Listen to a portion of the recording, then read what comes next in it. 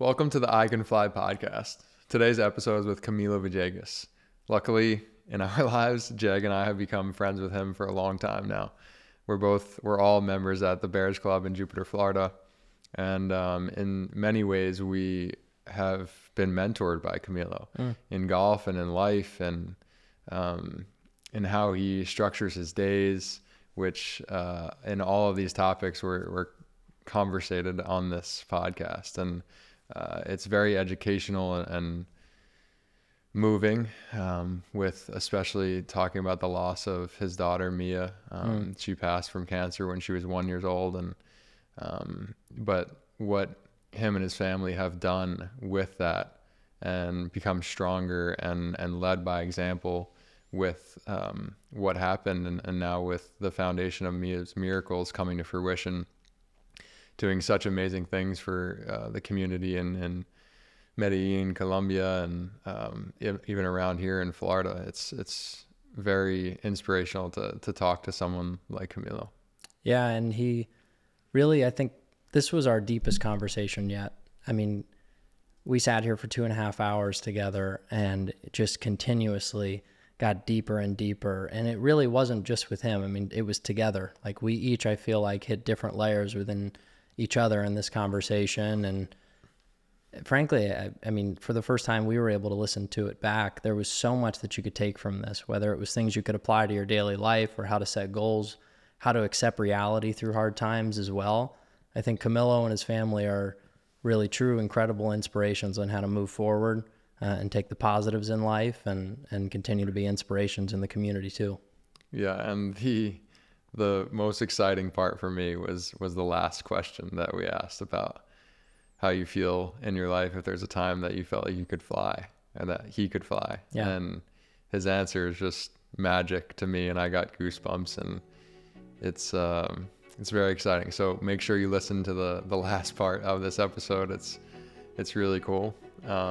Thank you for listening and being a part of our community of I Can Fly, and look forward to having you on more and continuing this journey with us.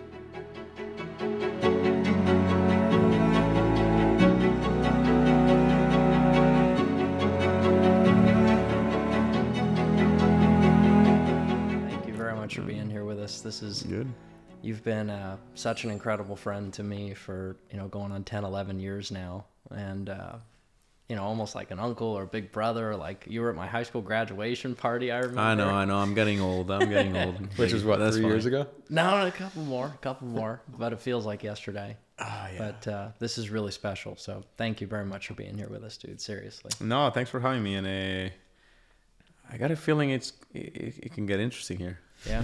We're going to talk some good stuff. And I've known you two for a while. Different roles, I guess. It's very cool to see you back. And last year was very interesting to me. It was I was playing a little Corn Ferry Tour. I was trying to just kind of work on some swing changes and doing a lot of just some good stuff. And then I get a call from Morgan, and he goes, "Hey, I'm gonna be playing next year on Corn Ferry. Let's room together. Let's do some good stuff." And I was so excited. I was like, you know what? Yeah, I've been staying in Airbnbs, kind of avoiding a little bit the hotel room, cooking, trying to eat healthy and just have a more normal life. And I have to say, I was really looking forward to spending a little time on the road. I enjoyed the Corn Ferry Tour last year. Obviously, you want to be playing on the PGA Tour. That's our goal. That's what we play for. And man, those swing changes kicked in at the end of the year, and very happy to be on the PGA Tour, but I will miss you out there. So, well, now it's my job to get back out there, and we can continue the cooking and festivities and Airbnbs. For sure. I hope I can be a little bit of, I don't know, little inspiration. Obviously, you saw me struggle for a few years and go through some different ups and downs, but that's how life works. It's always evolving. It's always changing, and time for you to come back. Just put some goals out there, put the hard work, and you know what it takes. So I'll wait for you next year out there. Yeah, we've been talking a lot recently and playing often now that I've been back in Jupiter and on the grind. And you've said some really special things to me, and one of them that you've reiterated is patience. And just like, I think I told you guys the other night when we were on the boat that that really stuck with me. And you were like, Maria one night sat me down and I was playing like shit, and she was like, how are you so chill? Like, how are you calm, tranquilo out there? And you were like, I just have this deep knowing. I have this inner knowing that like I'm working on the right shit. Yeah. I'm working it on it, and it's going to happen. And and I can go back to how it all started. Obviously, you can't continue to do the same thing and expect different results. And that's a lesson. I wasn't playing good, and things happen for a reason. One of my best friends is teaching me now. His name is Jose Campra, Peppa Campra, caddies for Sebastian Munoz. Really? On the Live Tour, but I grew up playing junior golf with him, playing South American tournaments. He played golf in the States, turned pro. Then he started his own teaching school in Argentina. And after that, he had an opportunity to start caddying. He caddied around the world, caddied for Cabrera for a little bit, won with Emiliano Grillo in Napa. Oh, wow. Extremely respectful guy. Never really gave me any information and opinions on what was going on, but I knew he was constantly studying my swing. Very passionate guy. And last year's second event of the Corn Ferry Tour in Bahamas, I get a call that I was getting in Torrey Pines. So what looked like a mistake, because Torrey Pines is a tough one and I wasn't playing good, ended up being a pretty good decision. And what do I mean by that? I go there and I missed the cut. And usually I miss the cut and I go to the gym and I just kind of let it out. Kind of hurt myself a little bit. It's a fun hurt. It's a good way of kind of decompressing and recharging. Funny enough, I look at my caddy, Santi Tobon, who, by the way, it's caddying for you this year. It's pretty cool. That's wild. In a small world. Yeah. And I said, hey, why don't we go to the range? My brother's caddying for Siwu. He's going to finish soon. I want to ask him a few questions. Let's go to the range and just kind of try to figure things out. I got Pebble next week. And we go to the range. I start working with my brother. I start working with Santi. Who shows up? Jose Peppa Campra. Well, Jose showed up pretty much to say bye, because they were going to Saudi the following week, and then Munoz had signed with Liv, and he wasn't sure when we were going to see each other next. But I looked at him. I was a little frustrated. I looked at him. I said, Peppa, can you help me? And his eyes kind of opened, and he goes, is he really asking me for advice? And I'm sure his mind started cranking and all these ideas that he's constantly seeing on the computer and analyzing my swing. And he goes, yeah, but let's go take a seat and let me tell you what I would do. And good answer. He tells me it was 3 or 4 things, and I'm not sure a PGA Tour professional would like to hear them in that moment, because I was not playing good. And he goes, well, this is gonna take 12 months or more. And I'm like, man, I'm trying to get a card. I'm trying to keep my card somewhere. You're gonna play worse before you play better. And here I am playing like shit. And he goes, I don't want you to play too much. I think we really need to work on some different moves and generating a little different launch and more spin. And then he goes, and I don't really care if you have status at the end of the year. Well, as when you play golf for a living, you don't want to hear those things. Yeah. Somehow I truly believed in the guy. I committed to his work. The first 6 months were miserable from a results point of view, but they were extremely challenging and fun from a work ethic and having a plan. And he came to rally, watched me hit all week, and he started seeing some good moves and some good changes, and that's what started giving me a little bit of confidence, and it was telling me that I was doing the right thing. He also did something that I only realized after I won, but he goes, we're having breakfast at this house we're staying, and he kind of looks at me and he goes, hey, we're going to play Augusta again. And I'm like, I'm playing the Corn Ferry Tour. I'm trying to keep my card here. I'm trying to go through all these changes. And I guess if I want to play Augusta again, I got to win on tour. So I looked at him and said, I guess I got to win on tour. And I'm not even getting into a lot of tour events. And he goes, well, I guess you know what you have to do. And it kind of stayed in me. It was weird. It was weird. And when I won, it was unbelievable. I mean, the first thing that came to me was that phrase he had.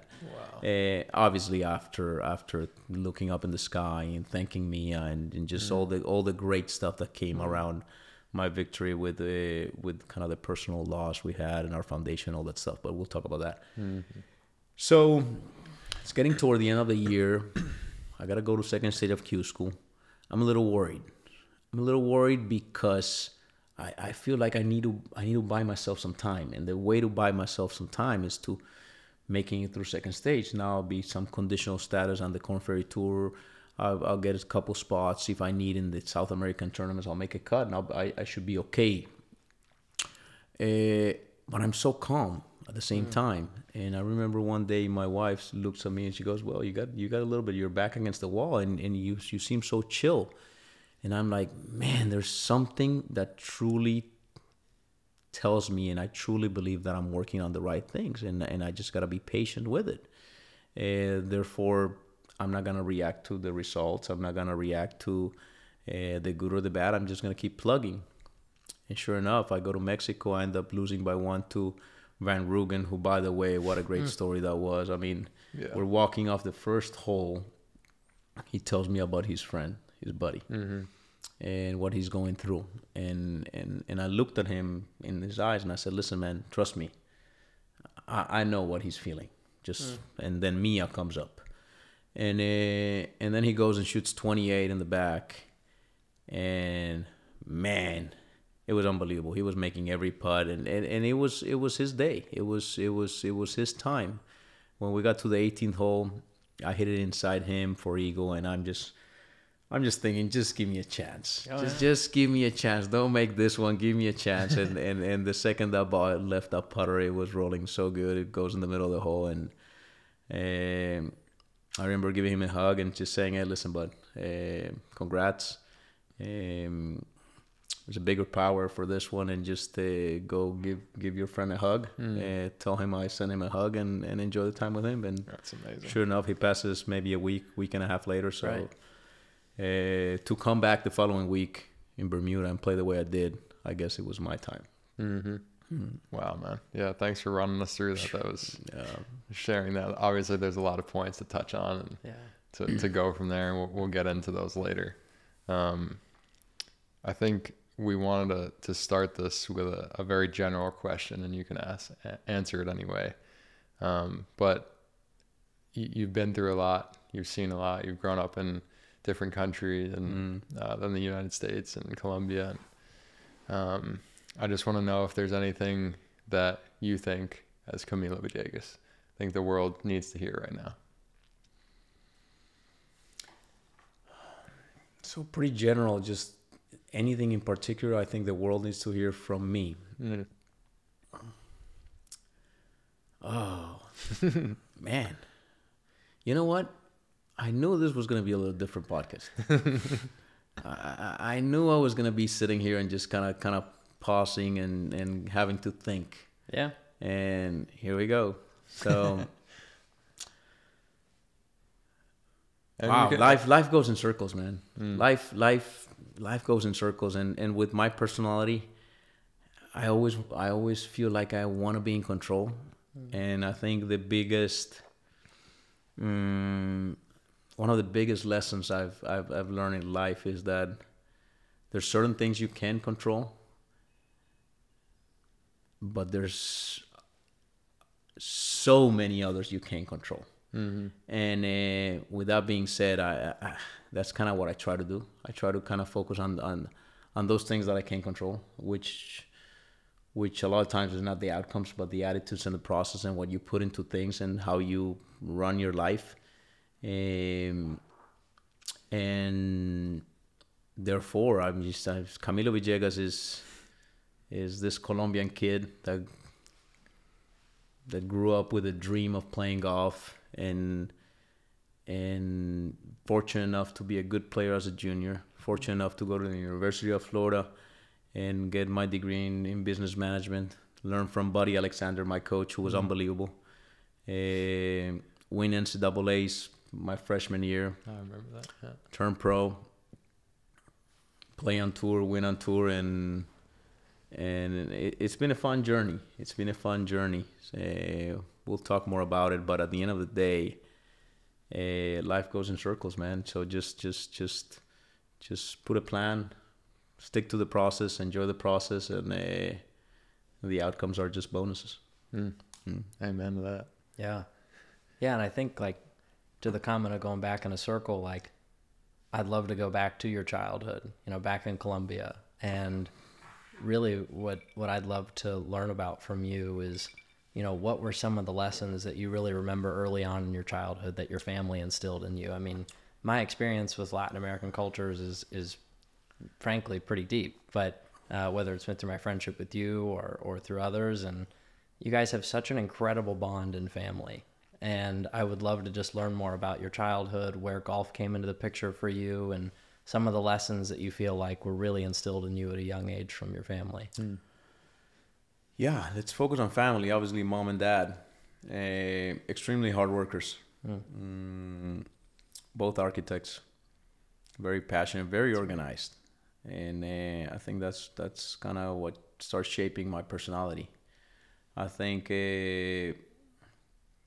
we can talk about being born with a personality. I'm not huge in that. I think everything is shaped and created, and I think that's what mom and dad did from that point of view. Just being organized, having plans, and doing things the right way. And that was the example they gave me, and very fortunate, obviously, to come from a educated family, a supported family.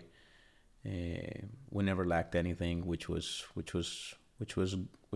very fortunate, but there was not excess in my family either. So that was something that was pretty cool too. I mean, I grew up just having a good appreciation of things and how much things cost and what it takes to accomplish certain things.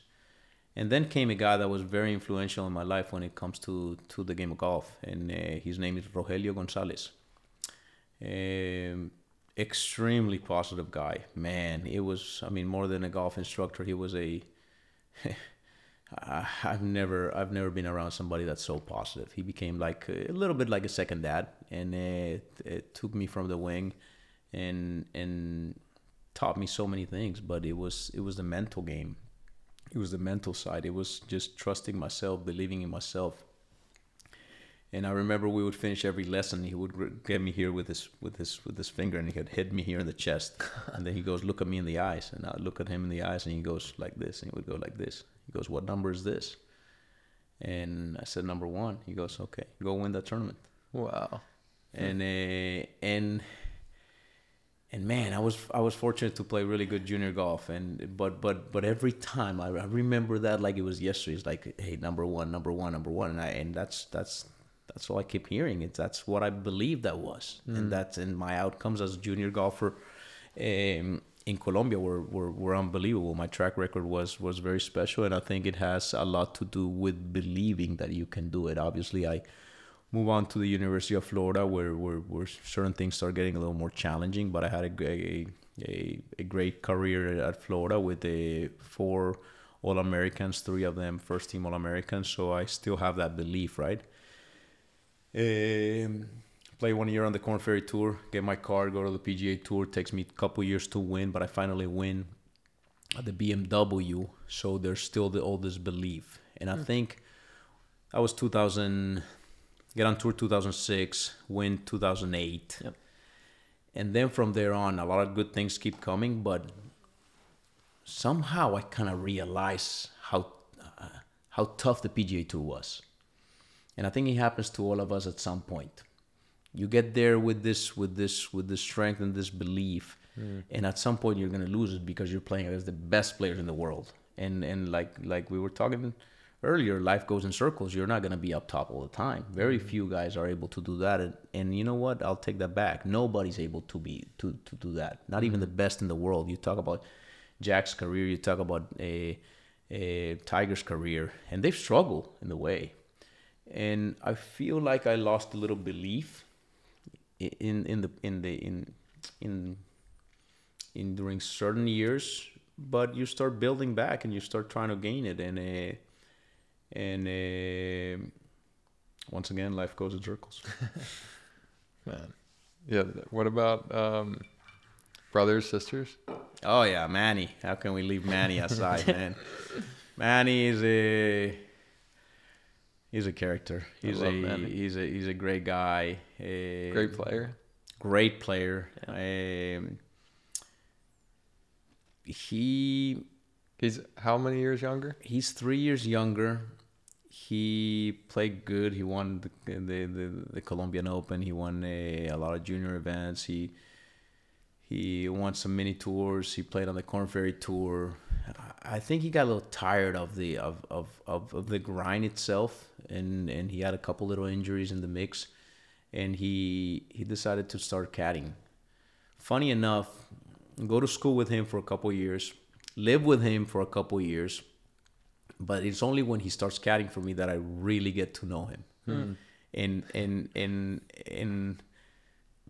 very smart guy. Yeah. I learned so much from him.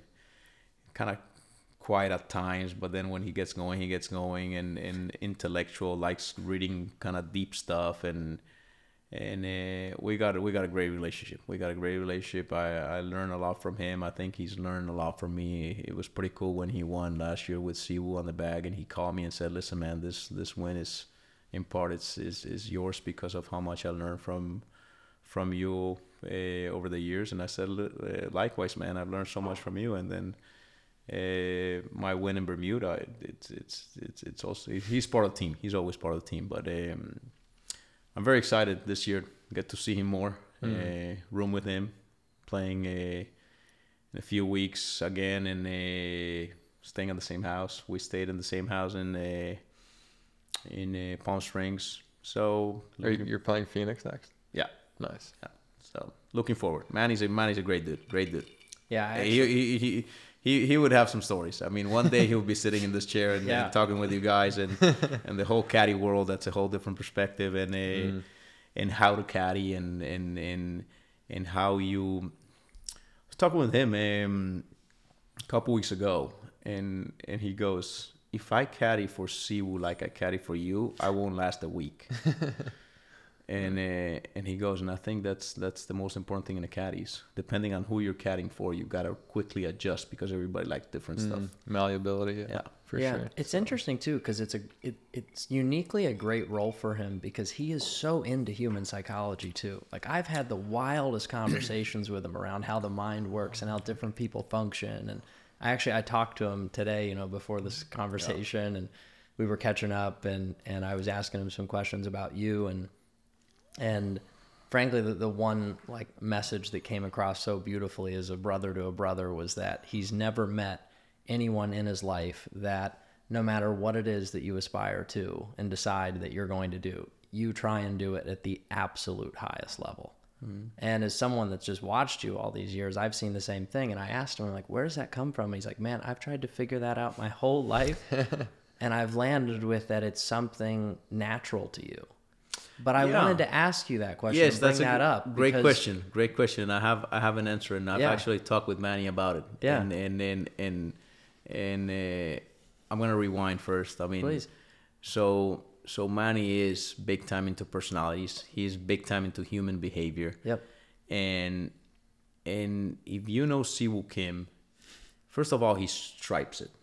Yep. And he gets bored of hitting it good, and then he starts doing stupid stuff. Kind of on purpose. Crazy.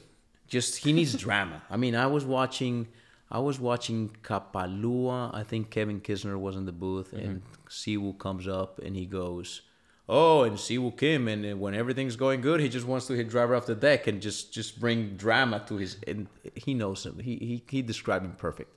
I take that little video, I sent it to my brother. My brother sends it to Siwoo. We're laughing about it.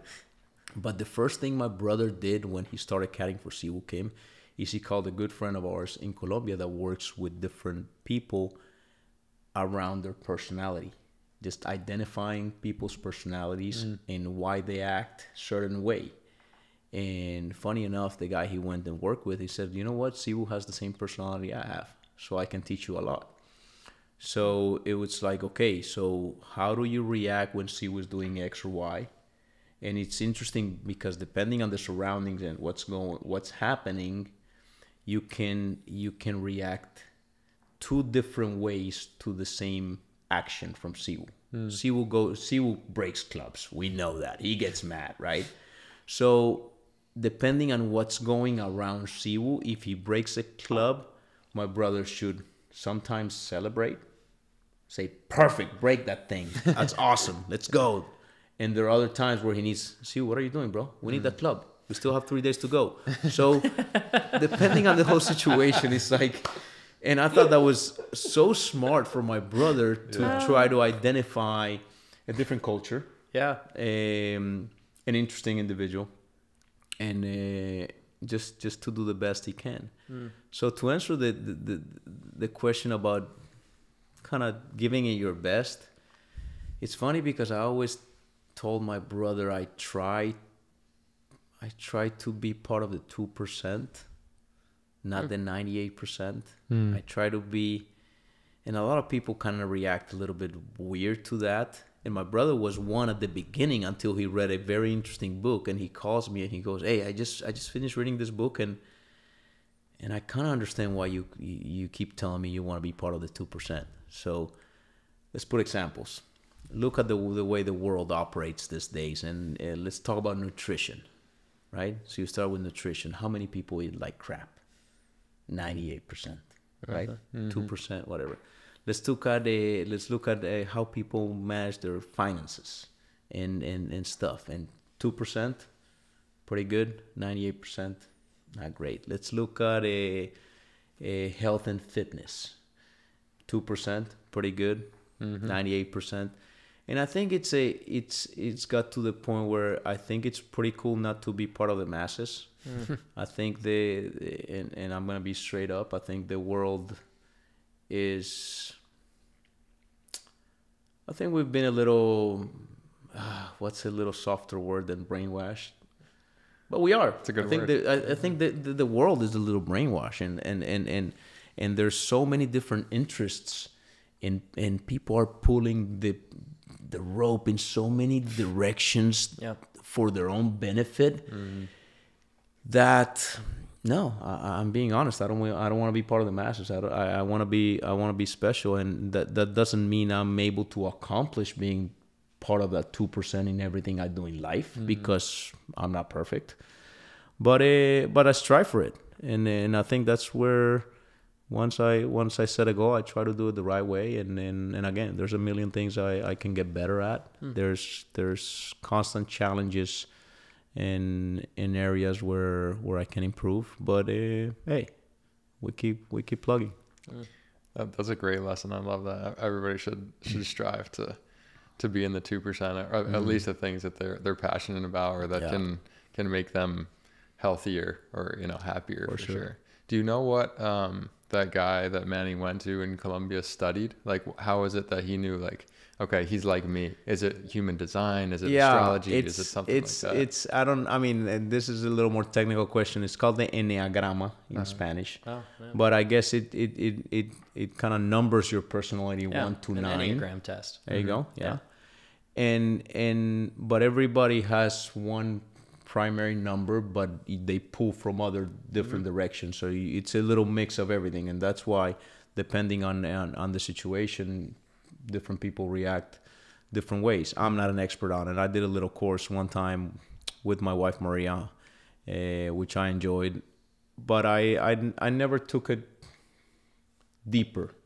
My brother has a little bit more, and this guy we're talking about, that's what he does for a living, actually.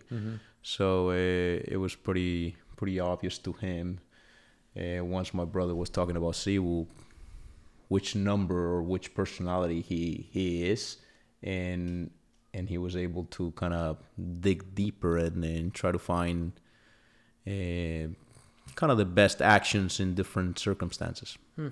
That's cool. I'm gonna look more into that. I've looked into. There's this girl in Nosada that does human design. Have you ever heard of that? No. It's basically like Human design. Human design. Okay. Very, very, very interesting. It takes like the chakras with the energy centers and connect, like shows depending on your birthday and astrology and what type of, where you were born, like what your parents, all this stuff. And like, it's so spot on. It teaches you not how to be, but why you possibly are. Talk to Santi about it. Yeah, well, Santi, I'm sure you got into some good conversation with Santi, and Santi's our good friend from Colombia, which like a little brother. But yeah, I've had some interesting ones, and I know Santi met a very, very kind of special individual in his life that he kept just kind of bringing stories about her and the connection and how everything works and the energies and the woman that he. Yeah, I think it's a female. It is. It's like Nina or something. Yeah, like something, and they connect a lot of stuff with numbers and this and numerology. Yeah. Crazy. We can go down that rabbit hole. Jeg's just looking at us like. I feel like I can tell you my Enneagram. You can? I know it. Yeah, I've done it. I think I'm a 2. I'm a 2 with a 3. What does that mean? Well, it's a whole thing. So you go through, at least the one that's really simple to take online is you go through like this, let's say it's a 60 or 80 question type deal. And it's a question like, based on how you respond to something, right? So it could be like, I get pleasure from reading books. And you answer on a scale of 1 being least like you and 5, this is exactly me. And you do that over the course of 60, 80 questions, and then it spits out your most, kind of symbolic, of you, right? Whatever the number is that best represents your personality. And then the thing you said is that you also then have these sub-primary numbers that are kind of more specific to you. It's a super interesting test. Oh yeah, I mean, and once you hear somebody that's kind of that is very knowledgeable about it, and you start describing situations, and they start explaining why you react a certain way, it starts you start connecting the dots, and you go, oh yeah, that's me. Yeah, that's me. Yeah. So it's cool. Well, I want to dive into maybe a really fun topic for a little bit, which is frankly, you come out of University of Florida, right? And we talked a little bit about your next steps from there. You play on the Korn Ferry Tour, get your PGA Tour card, and pretty quickly come into some pretty meteoric success. Most namely with the back-to-back wins in 2008 with BMW and the Tour Championship. But I mean, I can remember watching you as a big fan and wearing the Cobra, painter's military cap, and I think we all very, very specifically remember you as the Spiderman. And Spider's been getting older too. yeah, 42 now, baby. Yeah, today we were playing and Camilo was sitting down on a putting green reading a putt. And I go, is this the new Spider-Man? Like, yeah, this is the old Spider-Man. Yeah. But I wanted to just touch on, coming from, where you were in Colombia to have that kind of meteoric success. I mean, what was it like just coming into all this fanfare and people? I mean, you were a poster child in South America. Man, I was in the moment. Maybe even before you dive into it, actually. I happened to come across this magazine cover. Wow. How old were you there? Oh, that's better than the other one I was naked in, so I guess that's fine. This was the original Cigar Aficionado. Yeah. 2006. Oh yeah. Doing Spider-Man. Oh yeah. I remember that. I remember that outfit. That's a Doral. We're playing the Doral tournament in 2006. That was a great week for me. Holy crap, man. Really? I finished second to Tiger. Yeah. Which was great. Played with Phil one day. The energy, the Latin energy was unbelievable. Yeah. And I still have those shoes in my office. Are those the wood classics? Oh yeah. Yep. Yeah. I still have those shoes, but like 4 pounds each. Oh yeah. But I think I was fortunate to be successful as a junior, as an amateur in Florida, and get on the PGA Tour and play good. And I had a great agent, Clark Jones, which I'm still with him. I love that guy. It's like another dad too, and I had a good team around me. I'm not gonna say there were not kind of some challenging moments, but I think I was so sewn in to doing what I wanted to do that I was able to put all the other stuff aside. That doesn't mean there were times where maybe my ego got a little too big, but I quickly brought myself back, and I just kept plugging, and I just wanted to get better and play golf. It was cool. It was good energy until I started being a little too hard on myself. And we talked about that actually today. Yeah. Which is good in certain situations, it's bad in others. But I do have to say that I win twice in '08. I get to number 7 in the world, and for some reason I started waking up Sundays around 3 a.m. or 4 a.m., which is when they update the world rankings, and I wanted to see where I was. Oh, And I'm like, oh, okay, I gained a spot, I lost a spot, I didn't move, and that was tricky. I think that's where I started putting a little bit too much pressure on myself from the wrong end, and expectations start going up, and it gets more challenging. So that's something to learn. Things happen when there's more flow, when they're less pushy. Yes, having goals is important. Yes, working for those goals is important, but just feeling the need of accomplishing those goals sometimes can get a little tricky. And yeah, but overall, I got no regrets. I feel like I've been able to manage the ups and downs in a good way, and those first few years were incredible. I mean, this kid from Colombia getting on the PGA Tour, winning on the PGA Tour, being recognized in Colombia, and respected by my peers was also cool. I think I've had a great relationship with the guys on tour, and seeing that respect and is pretty cool. Yeah, I mean, but two things. I want to go back to a more fun question afterwards, but specifically to what you were just talking about. I mean, how do you relate some of that learned experience from, going and looking at your phone every Sunday to see where you were at in the world rankings, to later in your career when you're struggling now and you're trying to get your game and form back? Where did you take some of those lessons to maybe be less hard on yourself in that journey back? Yeah, well, Morgan and I were talking today on the range, I think, or on the golf course, and I think being hard on myself is also what's made me accomplish so many things. But you're hard on yourself with flow. And once that flow gets a little disrupted, and there's a little extra just man, desire is good, but it happens. You put the work and it happens. I was too focused on that number, and it was putting extra pressure and getting myself a little bit away from the process of the routine. Okay, how many world rankings are on this tournament? How many world rankings are on this tournament? That's not the way to do it. I mean, if you go and you play good, it doesn't matter how many world ranking points are there. If you play good, you're gonna move in the right direction. And we were talking about things you can control and things you can't control. I think I wanted to control that one from the kind of non-controllable kind of side. And it's the flow that lets you just kind of move forward, I guess. What was your reasoning? What was your motivation for or programming for looking at those? Is it because your aspirations in your whole life was to be number one in the world specifically, or you always want more? I think I was still pretty far to number one in the world. Let's be realistic. This was 2008.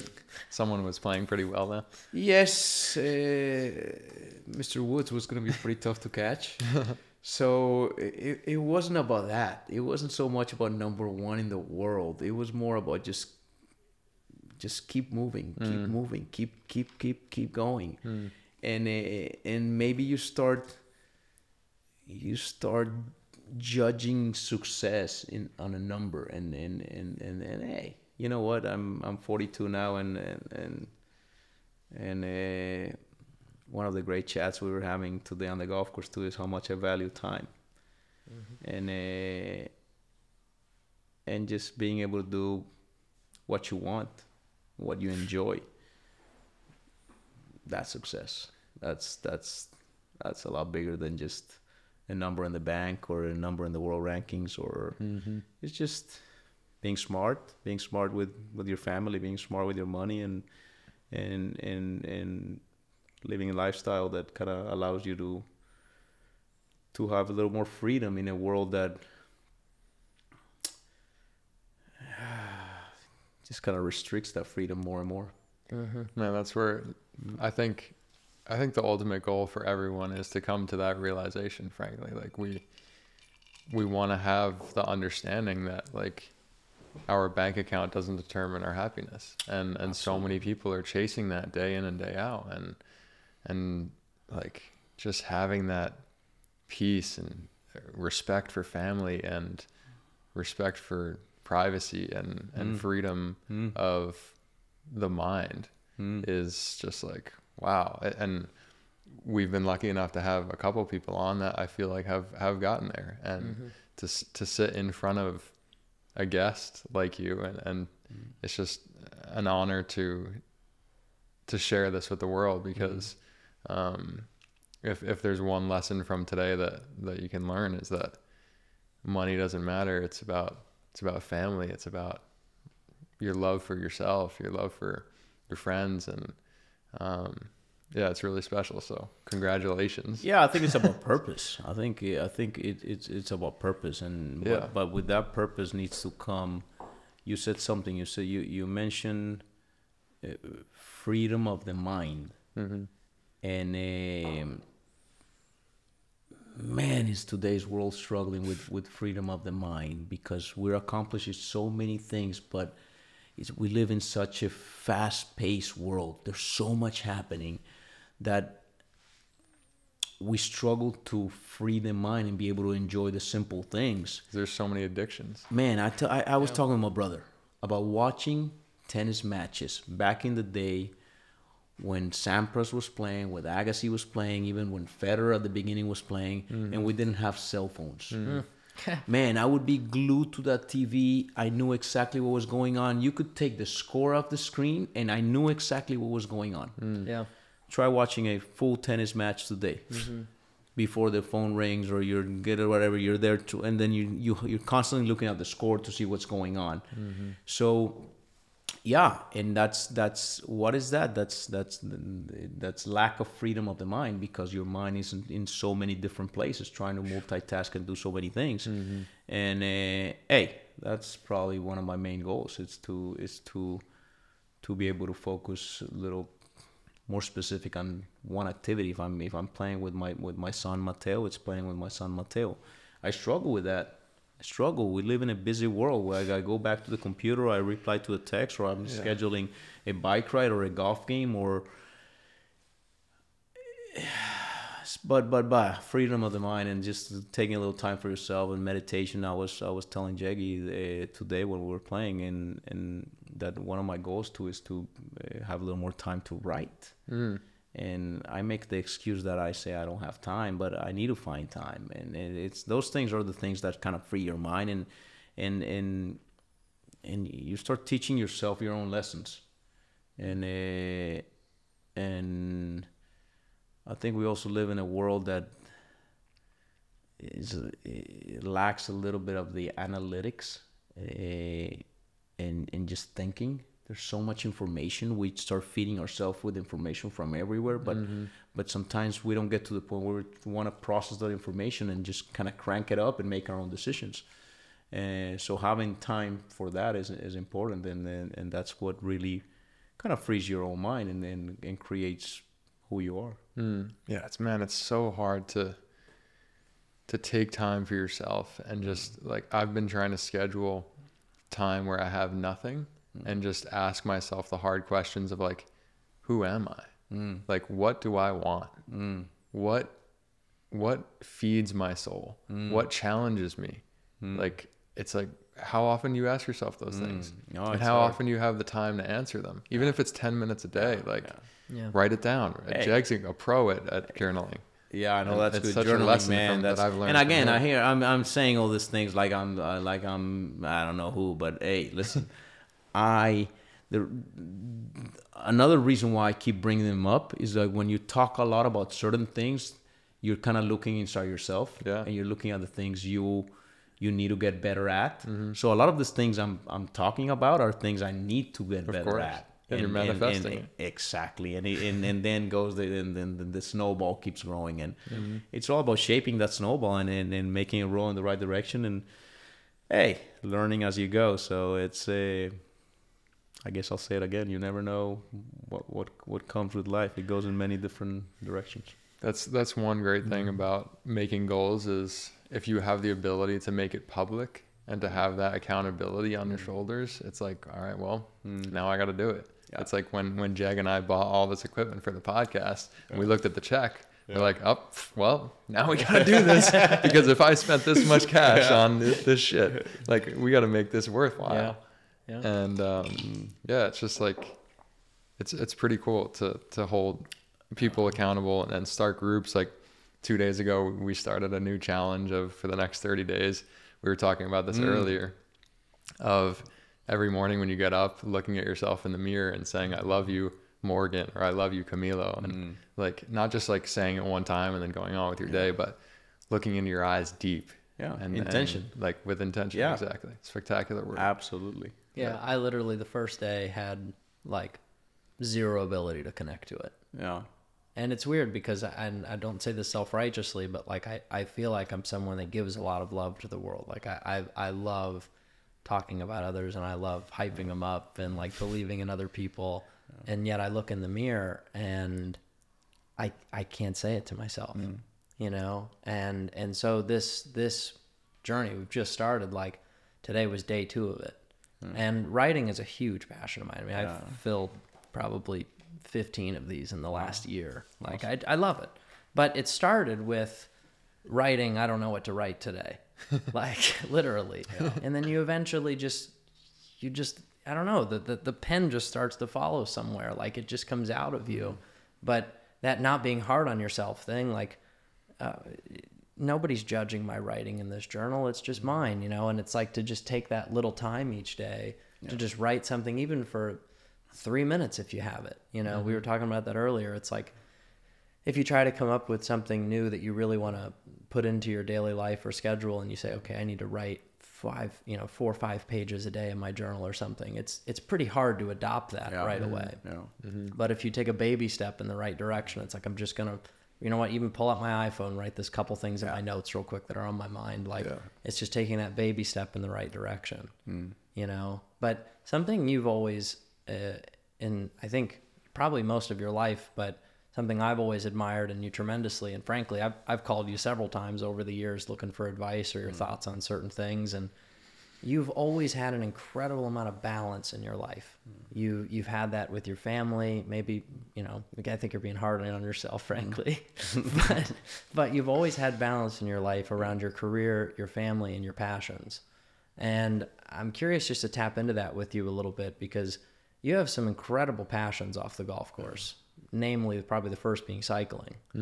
And I'd love to just like, first, where did that start? Like, how did you first hop on a bike and like decide, you know, I want to go 100 miles eventually? Yeah. You just rode 100 miles 2 days ago. Yeah. Well, let me rewind a bit. I mean, to be very honest, to talk about balance as an athlete, it's a little tricky. Sure. Because I think it's not that easy to be balanced when you're an athlete and when you play golf for a living. When you have certain passions. Yeah, one second.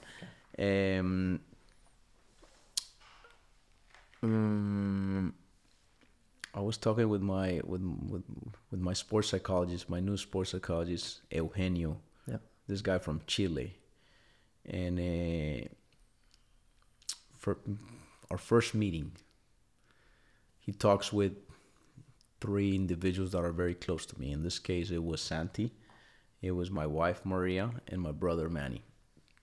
And what keeps coming up is hey, this guy's pretty obsessive.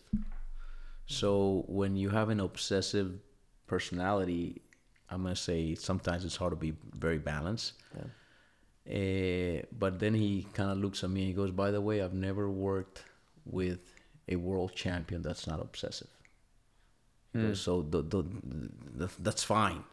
So how are we gonna work around that and find time to do other things and to decompress when you need to decompress and when to meditate when you need to meditate, but continue to have that obsessive personality that is the go-getter, go do, go, don't stop, that has helped you accomplish so many things. Well, that would lead us into kind of other passions. And in this case, I think it's been fitness, and part of that has been cycling. Fitness started at the University of Florida. I was 138 pounds when I got to the golf team, and I quickly realized that if I wanted to play golf for a living, I had to take advantage of all the opportunities and the doors that were being opened at the University of Florida. A great athletic department, great coaching staff. Buddy Alexander, once again, I learned so much from him. And then when it came to fitness, I decided to start doing a little bit extra than my teammates, and I would do double workouts. I'd do the morning and I'd do the afternoon. I wanted to kind of work on my cardiovascular. I'd do that in the morning, and then I would lift with the boys in the afternoon, and I started seeing improvement. I started seeing how my ball speed started going up and how I was accomplishing more things. My flexibility got better. Everything started moving a little bit better. And then I put some muscle on. I was 160 pounds when I finished school, and somehow I was top 10 in driving distance the first year on the PGA Tour. I'm nowhere near close to that. It's unbelievable how... And there you go. That's your favorite word. Are you counting those? That's my first one. So Jeggy, just side note here. Jeggy would always give me a hard time or laugh, or he thought it was so great every time I said something is unbelievable. He just repeated like that, and that's 2. It's the 4th actually. Is it? There we go. Personally, though, I think I've been around enough over the years where I've got it down to a pretty good science. Like, it's not just the way you say it, but it's how the whole body comes into it. So you go, bro, it's unbelievable. Okay, I'm losing my train of thought here. So where were we? Where were we cycling? We were talking about 2 days. And 2 days. Yeah. So that one came with in college. I was top 10 driving distance somehow, and it became my lifestyle. I don't work out for only to get my golf game better or my golf swing better. I work out because I enjoy it. So I learned how to enjoy it. Cycling came when one of my good friends from Colombia said, "Hey, I'm gonna go up this mountain. You want to come with me? We can use Rafa's bike." And I take my friend's Rafa's bike. I go to the top of the mountain, and it gave me this rush that I can't describe. So a couple days later, I'm coming to Florida. I go straight to the bike shop, buy a bike, and start riding. But what did I do? I wanted to get better, so I called kind of the fast group in town, and I started riding with them, and I started learning from them. Yeah. And then I took that bike to Colombia and bought another one for here. I go to Colombia, and who do I call? I call one of my good friends from high school that used to ride a lot. And he would ride with who is a great friend right now, which is Santiago Botero, world champion, king of the mountain Tour de France. And I remember the first time I go with them, and Santi's there. And I'm like, man, what did I get into? So obviously they wanna drop me and they wanna kick my butt, and I kept pushing, and I remember suffering like it was crazy. But again, I get off the bike, and it gave me such an interesting high, and it became a challenge. And I love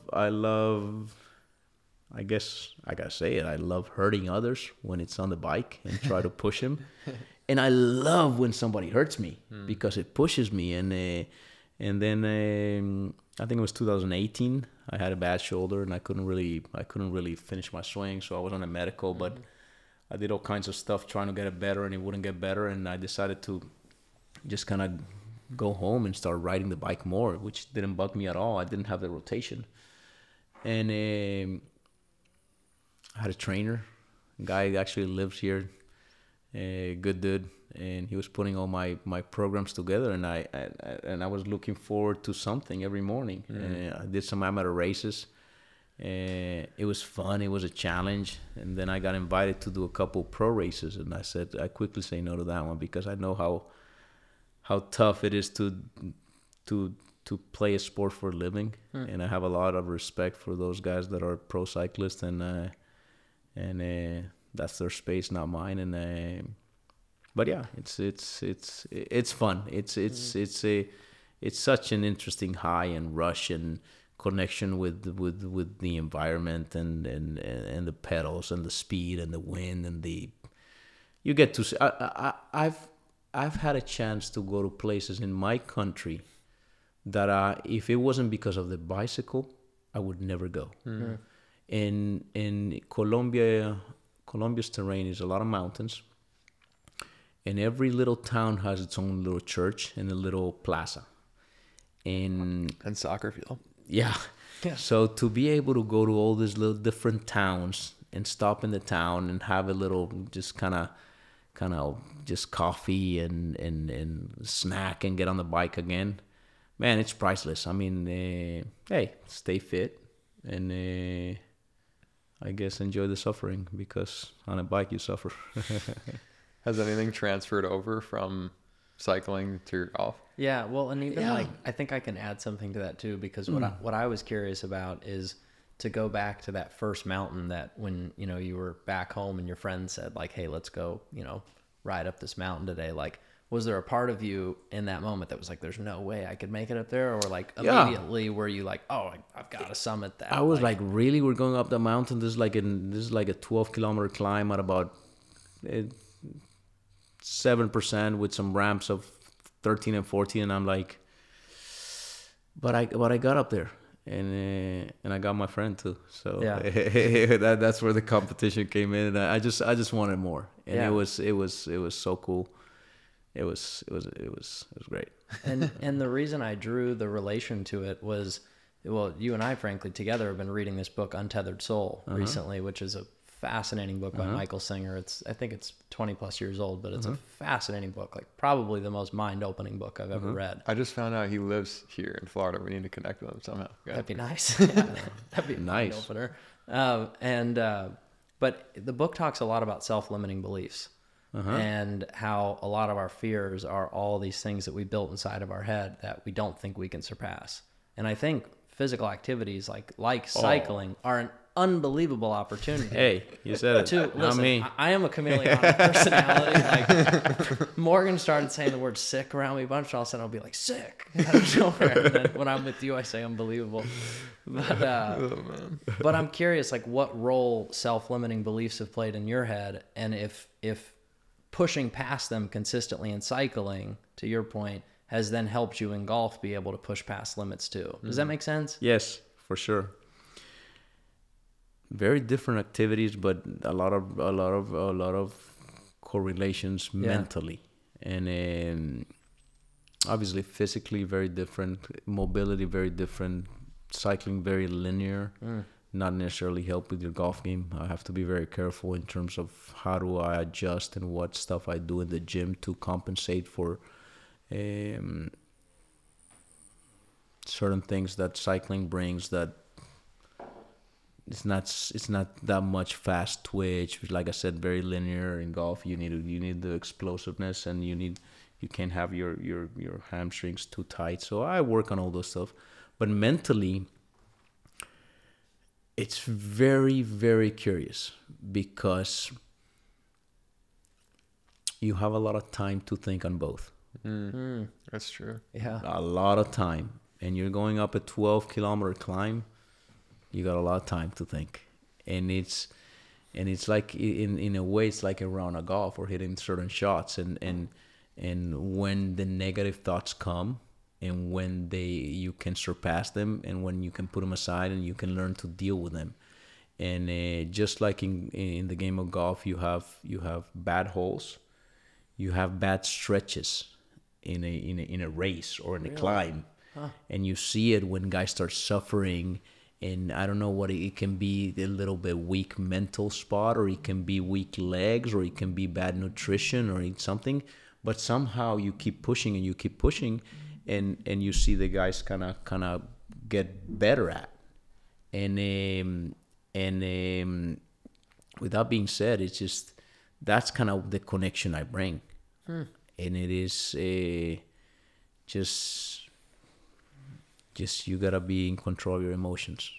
I feel like pushing through the pain or finding comfort in the uncomfort is something that is such a powerful tool. Yeah, we live with it all the time. I mean, you can't be a pro golfer and expect to be relaxed when you tee it up. I mean, if you're that guy, I'm almost gonna say you're probably not that good, because it shows you don't care. I mean, if you care, you want certain things, you feel for them. There's that little connection, and you got to look forward to those situations. Yes, it's easier and nicer when you're calm. I can go back to my win in Bermuda. It was unbelievable how calm I was. There was something in me that just kept me. That doesn't mean I wasn't nervous at certain situations or certain things, but there was that kind of peace inside me. And I've also won golf tournaments where it hasn't been the case. When I won my first event at BMW, that wasn't the case. So you can do it both ways, but it is nicer when you have a little bit more control of your emotions. Can you elaborate on the differences of the two wins? Like, what were the feelings coming down the stretch, and why? There was a BMW. I had AK and Jim Furyk just kind of breathing on my neck, and then Dudley Hart making a charge at the end, who finished second, and I felt like when I got on tour, I played good. I finished second in Phoenix, my first year. I finished, third at Players in 2006. I had a couple chances. I played in the last group at Travelers. And it was quickly getting to the point where I needed a win. I just felt like I needed one. And it was starting to build a little bit of maybe extra pressure, and you can see my win in 2008 as a kind of turning point in my career, because it was a relief, to be honest. I mean, if you look at how I celebrate that one, there's not an explosion of joy. It was like I kind of gave it one of these ones, and I'm like, it was a big breath. It's like a finally, like, okay, it is possible. I do it. So it was maybe starting to get to the point where I'm not gonna say not believing in myself, but I'm like, why is this taking long? Why is it taking so long, considering how I've been playing? And fast forward to Bermuda, and this one. I'm not gonna describe it as relief. There was a lot of joy. There was a lot of great energy about it. There was something bigger. The puzzle, all the pieces started coming together, and I'm never gonna forget when I watched Gary Woodland win in Phoenix. So Gary and Gabby lost a little one. They were twins, and then they ended up losing one. And I remember before he or she, I mean, I was born, I forget if it was female or male. And he looks up in the sky, and I remember just kind of almost crying when he won. Gary's a good friend, great guy, and that look never left me, even before I lost my daughter Mia, which we'll talk about. And it was just the right time. It was the right time to look up in the sky and feel her, and she was very present during the round. There was an interesting connection, and there was a lot of joy on that one. Yeah, I feel like good. Putting it in another way, or at least in my mind, what I heard is that there were more energies playing a part in your why of like why I'm gonna win this. I said it after the win. I mean, the win was great. I mean, I needed a win. Let's be honest. I mean, I was struggling. I was playing on the Corn Ferry Tour. I wanted to play on the PGA Tour. I wanted to extend my career. I even did a little TV last year and started kind of doubting myself. Where am I gonna go? And then kind of exploring different scenarios. But bigger than that win and everything that came from a status and all that stuff, the energy was it was just so special. You want me to say that word again? It was unbelievable. it was unbelievable. It's I mean, the amount of text messages and the amount of people that came up to me and gave me a hug, and the amount of people that came up to me and tell me, listen, I was looking at that TV and I was crying. It truly, you get excited when people win, but I feel like the world got very excited when they saw me win, and I think that shows that they feel, they have feelings, they know we went through some tough times, my wife and I losing our daughter Mia, but they also respect, and they know that I work hard, and it was. You know what? I still just run into different people, and they just random people that I don't even know, and they just give me a hug and they said, "Listen, man, I was so happy to watch you win," and so cool. And they mean it. They mean it. So that energy is special. It's just bigger than the win. Yeah. I mean, we just had that conversation with Mr. Nicholas where he shared, such a beautiful wisdom in that you feel better about yourself when you're happier for others. And he meant that so genuinely, right? And then he brought you up, and how genuinely, you could see it in his eyes, and you could see it in all of our eyes. I mean, to say that you are an inspiration to the world is a dramatic understatement. I mean, you've taken every circumstance in life and accepted it and moved forward and been an inspiration in your positivity and in your drive.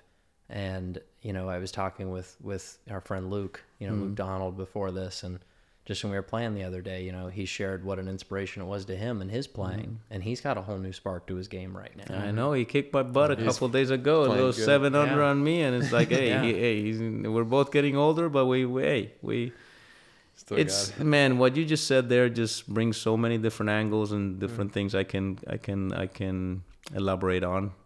Let's go back to Mr. Nicholas, and I had a chance to watch that episode, and I gotta say it was pretty special. That moment when he starts talking about when you really get happy when others perform, and when he brings my name and being an inspiration, and Jack and Barbara have always been an inspiration. Well, I guess a lot of people are watching this. I guess I gotta rewind a little bit, and I have to say that in 2020, when COVID hit, my daughter Mia got diagnosed with brain tumor, and before that, she was crying a lot at night, crying more than normal at night, and I got a bad feeling, and I told Maria, I said, I think we should call Jack and Barbara. We should go to Nicholas Children's and get a scan. And Jack and Barbara arranged it for a Sunday, the day that they usually don't do scans. They had the whole team there, and we got the bad news. We got the bad news that our little one had a brain tumor, and it was a tough one, and she battled for 5 months. We never left the hospital. And she's in a better place. I truly believe she's in a better place. It was an impossible battle for her to win. And when the chemo wasn't working, I Remember looking at her in the eyes and said, "Listen, if you're tired, you can rest. You don't need to keep battling." And it's a very sad story. But Jack and Barbara have been great, and from there comes Mia's Miracles. My wife decides to start Mia's Miracles in honor of our little angel, and help others. And very interesting because, man, the world is so big. I mean, what are we in this world? I mean, here I am sitting, and it's very easy to say that we're nobody. I mean, how many people really care about Camilo Villegas? That's one way of looking at it. That's one way of looking at it when you're thinking from a victim point of view. If you're trying to be the victim, it's like, listen, man, it doesn't care. It doesn't matter. It doesn't care. No, it doesn't matter. But then you turn it around and you realize that you can actually, that even as small as you are, you can bring good things to others. And you can be an inspiration in so many different ways. I mean, I've met kids that have the same tattoos I have, and I look at him and I kind of wonder, I'm like, man, this kid has the same tattoos I have. Why? I mean, the guy doesn't, how much does he know me? But hey, I'm inspiring him in some way. Wow. And he's there's something he sees that moves him and challenges him and pushes him to be better, hopefully better. Jack and Barbara have done the same thing to Maria and me when it comes to the foundation. And you realize that coming from Colombia, you can do that with the kids in Colombia and inspire them to accomplish their goals. I mean, coming from a third world country where golf is not very big, they see that it's possible and that we can dream. And what's better in life than having your own dream and being able to wake up with a purpose every morning to accomplish it? I mean, that's life. That's that. I mean, I don't think there's a day where I go to bed where I don't have a plan for the next day. And the very few days that that happens and I sit on the couch, it gets to a point where I get mad. And I'm like, I feel like I gotta do something. And I get up and I tell my wife, I'm not gonna watch this movie. I'm not gonna watch this show. I'm gonna go do something, right? But yeah, it's interesting to see how you can help others. You can help others, and losing my daughter Mia was very tough. It was very tough, but I wouldn't be doing all the great things we're doing with the foundation and the connections and the energy and the smiles that my wife and the whole Mia's Miracles team is accomplishing if she was still here, probably. So you accept your reality. I think this is it's helped me a lot. Hopefully it helps others that are going through tough times. And everybody has tough times. Everybody has its own reality. And being a victim is not gonna get you out of it. Being realistic and accepting your reality is gonna put you in the right place to put a plan and turn things around. And I remember my wife really struggling with Mia's Miracles at the beginning because we were so connected with cancer. And there were so many tough stories that we keep hearing, and cancer was too fresh in our minds.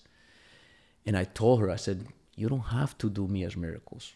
Or you don't have to do it cancer related. You don't have to do it with the kids. We can do it sports related. Let's disconnect from cancer. And she's like, no, we're gonna stick to it. And I'm glad she did, and I'm glad we did, because Mia's Miracles is bringing smiles to those in need. Jack and Barbara keep inspiring us to grow and influence like they can. I mean, I've had a chance to be a member of Bears for many years. I've had a chance to play in Jack and Barbara's The Jake, which raises millions of dollars every year, and I've had a chance to experience 5 months at Nicholas Children's Hospital and see what goes on there from the kids' perspective, from the doctor's perspective, from the nurse's perspective. And my wife is trying to just kind of add her 2 cents and smiles to each area and inspire, I guess. On that note, we're gonna talk about. Cheers. I'm gonna have a little drink on Mia here. Yeah, that's for sure. This is a special bottle, by the way. This is Parce rum. It's cool company out of Colombia. And this bottle specifically, it's a Mia's Miracles bottle. Oh wow! Yeah, so it's a full disclosure, one of my sponsors. Isn't that what they say in the podcasts? but yeah, it's been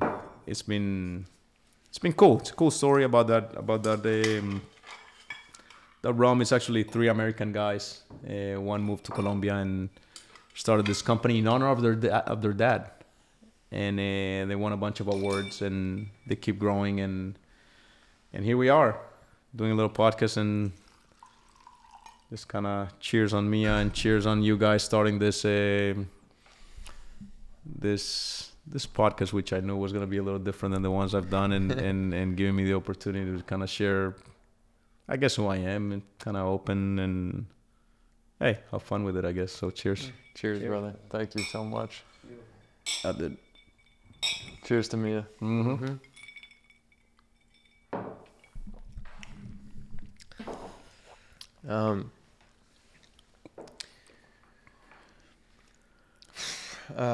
Wow. There's so much I want to say and touch on. I have a 1-year-old daughter now, and it's I can't imagine what you've been through. And in all the studying and research and experimentation on myself, I used to think that death was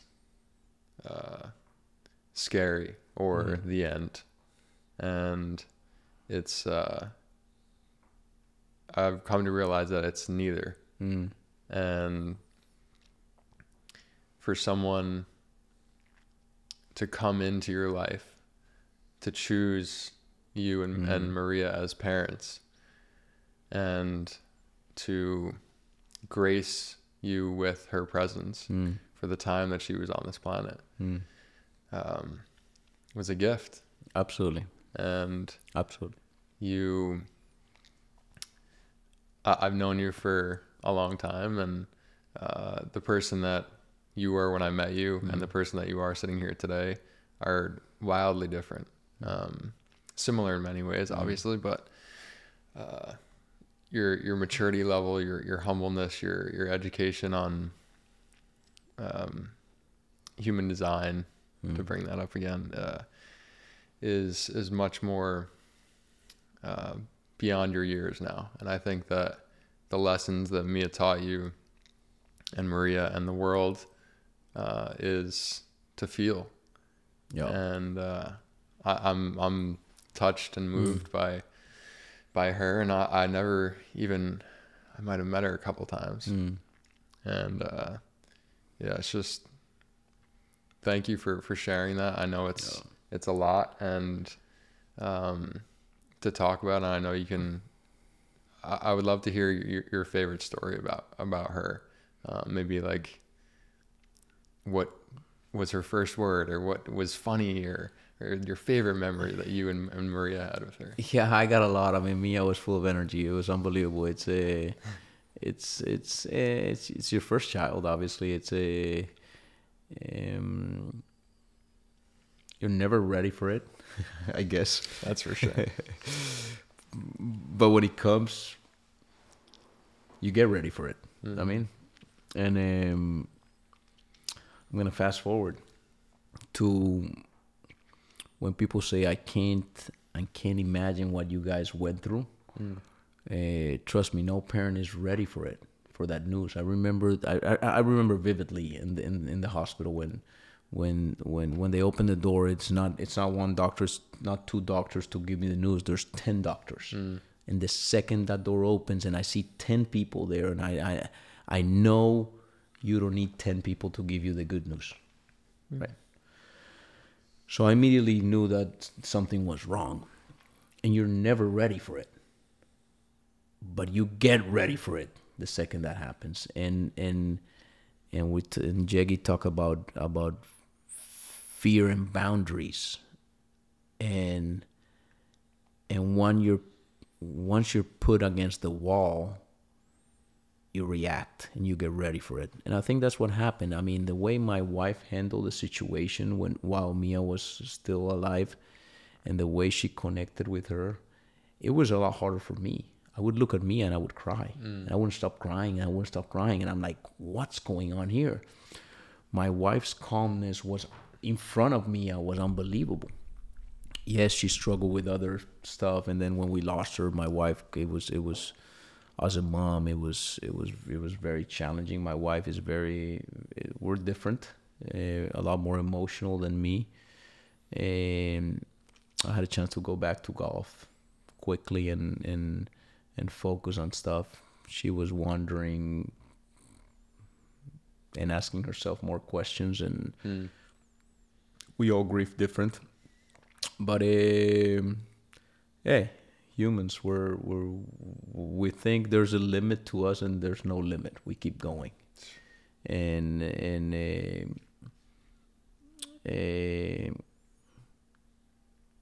I had to live with it, and again, that was my reality. And once you're there, you it's a survival mode. How am I gonna react to this?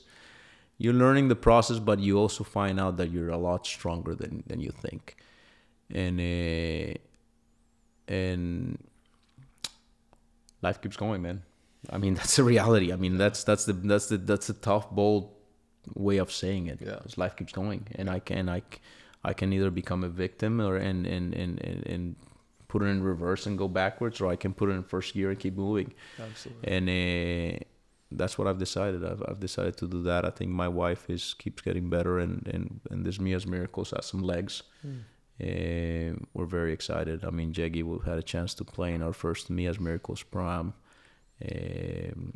I know you mentioned that you want to play in this year's, and we'll have it at Bears Club. I'm really looking forward. It was an honor because we did our first one. We didn't promote it, and the challenge was telling no to people because we had so much support, both from my peers, which I have to say thanks, because I know how valuable time is for the Rory McIlroys and the Luke Donalds and the Dustin Johnsons of the world, et cetera, et cetera. I mean, Fitz and all the kind of big names, Ricky, and everybody was there just supporting me, Keegan, and et cetera, et cetera. And then almost having to say no to certain Bears Club members and very wealthy, successful individuals just because I didn't have enough groups. So again, the support with Mia's Miracles has been great, and we'll keep it going. And it's opened our hearts. It's opened our hearts to something different in our lives. Never thought it was going to be this way, but once again, it's our reality, and we keep moving. Of course. Did you mention your favorite memory? No, I didn't. It's amazing how you get your mind goes in one direction, but I'm glad you brought it up. Once again, Mia was great energy, and she was very athletic. Wow. And we have this kind of bar stools in our kitchen, and it was so cool. I can see her, and she wants to get on top of it, and I'm like, there is no chance she can get up there. And somehow I'm watching her, and you know how moms are. She's gonna fall, and I'm like, no, I'm watching her, and I'm keeping an eye on her. How old is she at this point? We went to the hospital at 17 months, so I mean, this time she's probably 13 months. Wow. And she starts figuring it out and moving, and it's on video, by the way. So, and then she gets to the top, and when she realizes that she's done it. I mean, her smile and just looks around, and I was like, that's okay. And again, that's life. Yeah. She had a challenge, and she pushed, and she found a way, and she got to the top. And I think, wow, I think I keep remembering that as kind of a it's good energy. It's just it's a way of like, okay, we can do it, and she did it, and yeah, a few months later we get the bad news, and but again, I mean, it was a tough battle for Mia. Mia's in the right place. I'm very thankful for all the energy and the support we've received, and I'm very thankful to Mia for the kind of way she's opened our hearts to new things in life. Is there a website you guys have that people can donate? Yeah, when they're watching? miasmiracles.org, miasmiracles.org, and then there's an Instagram website. It's Mia's. Man, I don't know how to say Underscore. it. No, it's not underscore, but the Dash. one in the middle, dash. Dash. I think it's Mia's dash miracles on Instagram, or just look it up. It'll there's pop like a up. donate button on. Yeah, there's a donate button on both, and again, it's we don't raise funds for R&D. I think this is something that's pretty special. My wife, that's a little bit. I know we need it, but my wife wanted to be more connected with the people. So she wants to. That this is for me one of the coolest things about our foundation is we want to have close interaction with parents, with kids, with nurses, with people, and some parents get a bad kind of news, and then the next morning there's a big Mia's Miracles tray with the breakfast that comes in, and there's some little phrases and stuff to motivate them and tell them that we're with them and that we want to send them good energy and stuff. And every month in different institutions we do this like a birthday activities, and we just want to make the day fun for the kids. We want to make them smile. We want to get their minds away from what they're going through and do that. There's a really cool program in Nicholas Children's that it's called Mia Serenity Rooms. We connected with the nurses very well. They become like moms to our daughter, and we see what they go through. And a lot of the hospitals, they don't have a place to decompress, a place to cry, a place to recharge. And we felt the need to create one of those spaces in a hospital. Real estate is very valuable, and it wasn't easy to convince them. But once we did the first one, the second one came right after that, and now the program is going to start growing, and we want to give back to those nurses too, and that take care of our kids, and give them a little space and time to just kind of fresh their minds, recharge. Awesome. Wow, It's beautiful. Yeah. so awesome, man! Yeah. Congrats. Yeah. Thanks, guys. I hope. Cheers we on can, me again. Yeah. Yes. Cheers. I hope we can help you grow that as much as possible, because that's an incredible mission statement. Yeah. I think it's very important. Yeah. And I'll never forget too. I mean, for you and Maria, I mean, you guys had struggled to get pregnant for a long time, and I will never forget the moment when you let us all know that you guys were pregnant again in this magical space. I mean, I'll just never forget it. I mean, it's these things that give you belief in higher spirits and God and whatever it is that's just bigger than all of us. I'll never forget that moment. But I can't imagine for you the perspective that's come because of this experience. For sure. And now we have Mateo, which is a beauty, and he's full of energy too. And it's like, they're very similar in a way, different in another. Obviously, one, me as a female, and Mateo is just this crazy boy that just kind of runs around, and he won't go anywhere without a golf club. It is great.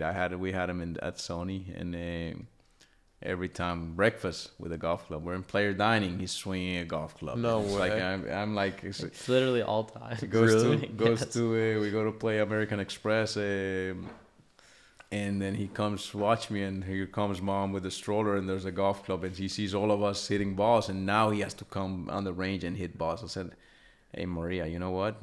All the players have kids. Can you imagine if all the kids are on the range hitting balls? We can't do this. Let's put it. But oh yeah, he's great, and yeah. How old is he now? He's two plus. He's yeah. You just. I'm not gonna say there's. From our past experience, there's not little fears in there, and then and maybe you act a little bit different in certain circumstances, and you treat your relationship with your son a little bit different. But hey, it's all a learning experience, and I guess at the end of the day, it's all about love. You love that kid like crazy, and and then from there on, it's you guide him. You love him, and then it's up to him to determine which path he wants to take. Just gratitude, huh? Like, oh, it's pretty cool. Speaking of similar of that word, gratitude, attitude, you have that tattooed. Yeah, correct. Right here somewhere. And there's something that you've always Where's said. my camera there? CV attitude is right, like something. Tell me about how that came to. Yeah. What is that? Like, how can people relate? Well. It goes back to the things you can control and the things you can't. And I forgot what year this tattoo came up, but it was probably after my first few wins. That's a good question. I don't know. Anyway, but there's some of the things you can control is your attitude. I think the way you look at things. Mm-hmm. It's a challenge. It's a challenge to have the right attitude, but you work on it every day, and then you gotta accept that there's days where your attitude is great and there's days where it's not, and how do you shape it and move it around to get it to the comfort point. I mean, on this one I have positive energy, and I think it's kind of an extension of the attitude. I think when you have the more good attitude you have, the more positive energy you create. And hey, sometimes I should look at them a little bit more often. But it's yeah, that's where it came. Would you say that those also came from one of your first coaches? Like you mentioned earlier that like one of the things that he had was such a positive. Very the positive. He was it was crazy. I mean, in his mind, I had won the tournament before I had teed it up. That's how. He went to Augusta with me. Was it my first or second go? And he gets to the house and he's like, hey, you know, I watch you tee it up on 16, and I'm thinking, I'm going like, oh, he's gonna make hole in one. And I'm like, really? What makes you think that? And you know what? He starts describing his feelings and this and that, and I'm like, holy crap! He really believed I was gonna make hole in one. Wow! So that's kind of how positive the guy is and the energy he moves. Did you make a hole in one? No. But just the fact that you're thinking that way, I mean, you're only attracting all that stuff. I can guarantee you. I mean, you can be thinking I'm going to hit in the water. Oh, yeah. And if you're thinking I'm going to make hole in one, I guarantee you that ball is at least going to be on that green a lot more times than if you're thinking that ball's in the water. I'm going to hit in the water. 100%. And we've all battled that in golf. Oh, yeah. I mean, if you're a pro golfer and or any golfer, and you're going to say that you never have negative thoughts, you're lying. And again, it's a game that gives you time to think. It's not so much a reactive game. I love watching tennis, and I know the mental side in tennis is huge too, like in anything in life. But I feel like you have less time to think, and you just react a little more. In golf, you're just standing on top of the ball, and it's begging for negative stuff to come in or for your mind to get cranking. But hey, that's a constant challenge we always have. And it's amazing because it draws such a parallel to life, right? We've talked about this so many times, but I am such a firm believer that golf is the game of life. Oh yeah.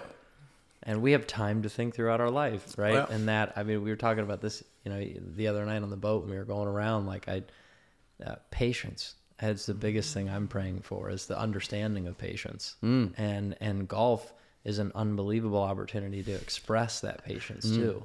You know, You said it again. yeah, I know. Yeah. We got Just checking. I've said whatever it as the many count times is. as you. It'll be in the corner of the screen. Yeah. Oh my gosh. Man. That's what I told Morgan. Today. Yeah. I said, listen, bud. He said something. He said something today down the lines of, I'll be there. I'm going to go play some PGA Tour Monday qualifiers and this and that.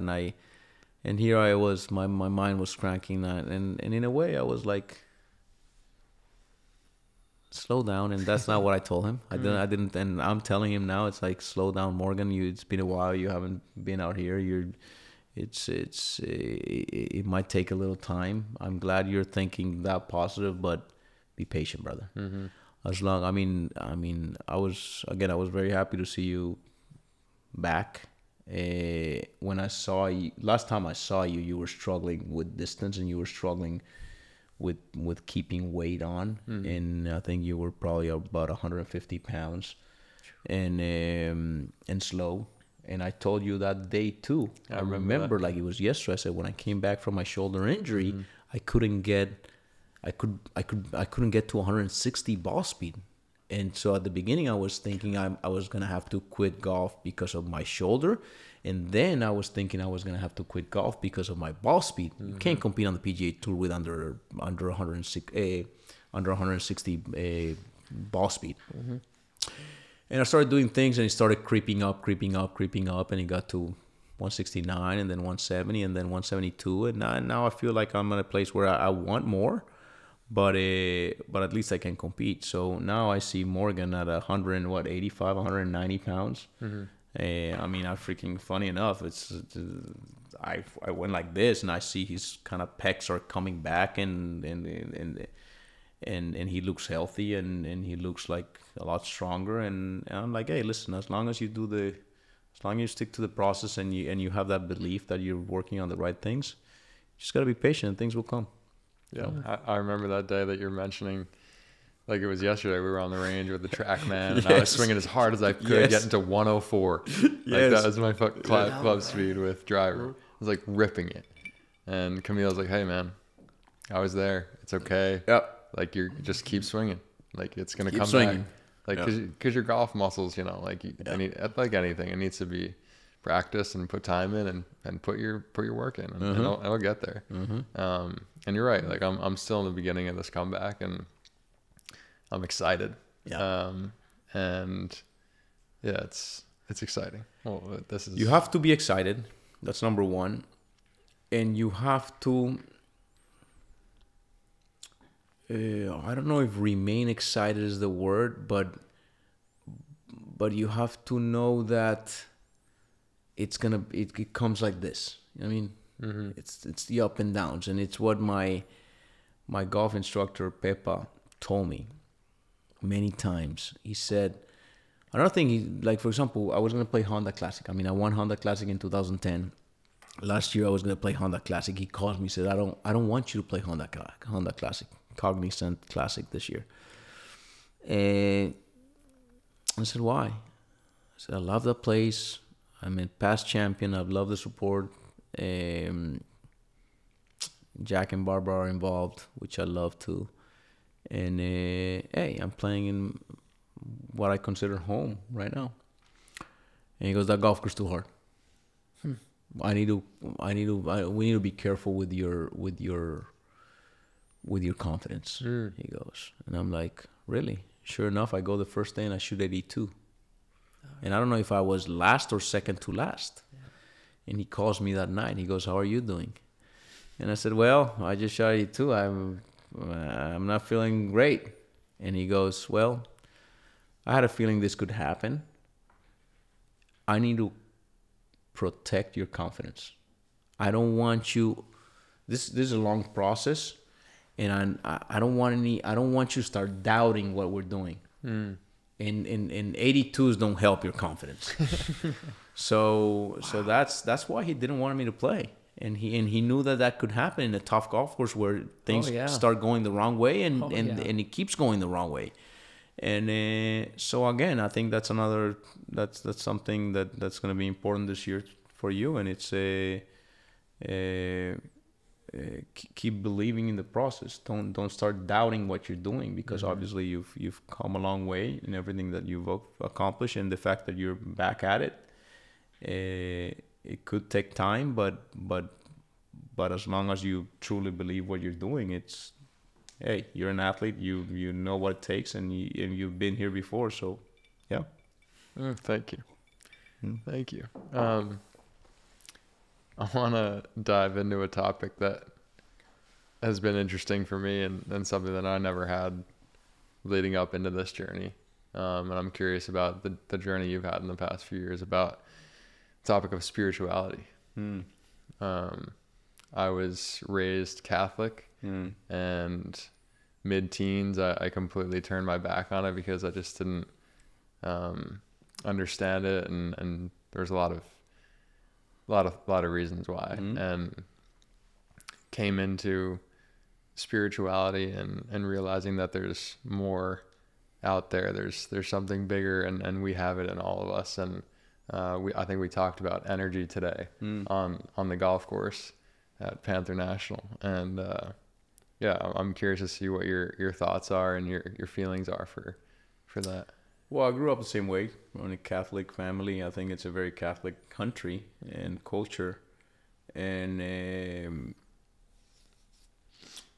I haven't been the guy that goes to church all the time and prays all the time, but I do believe in energy. I do believe in there's something bigger, and once again, we're this big, if not smaller, in this world. So you can dig really deep into different religions and different cultures, and then you can start by saying what's spirituality.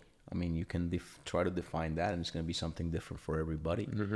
In my world, I think I'm a big believer in that there's a bigger power. What is it? I don't really know. I don't really know. I try not to think too much about it. But I do believe that you create your own energy too.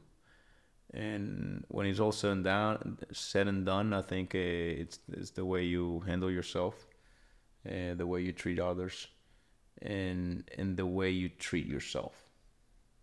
We talked about me being hard on myself. That's fine, but how do I treat myself to understand and connect with that something bigger in this huge world being this big?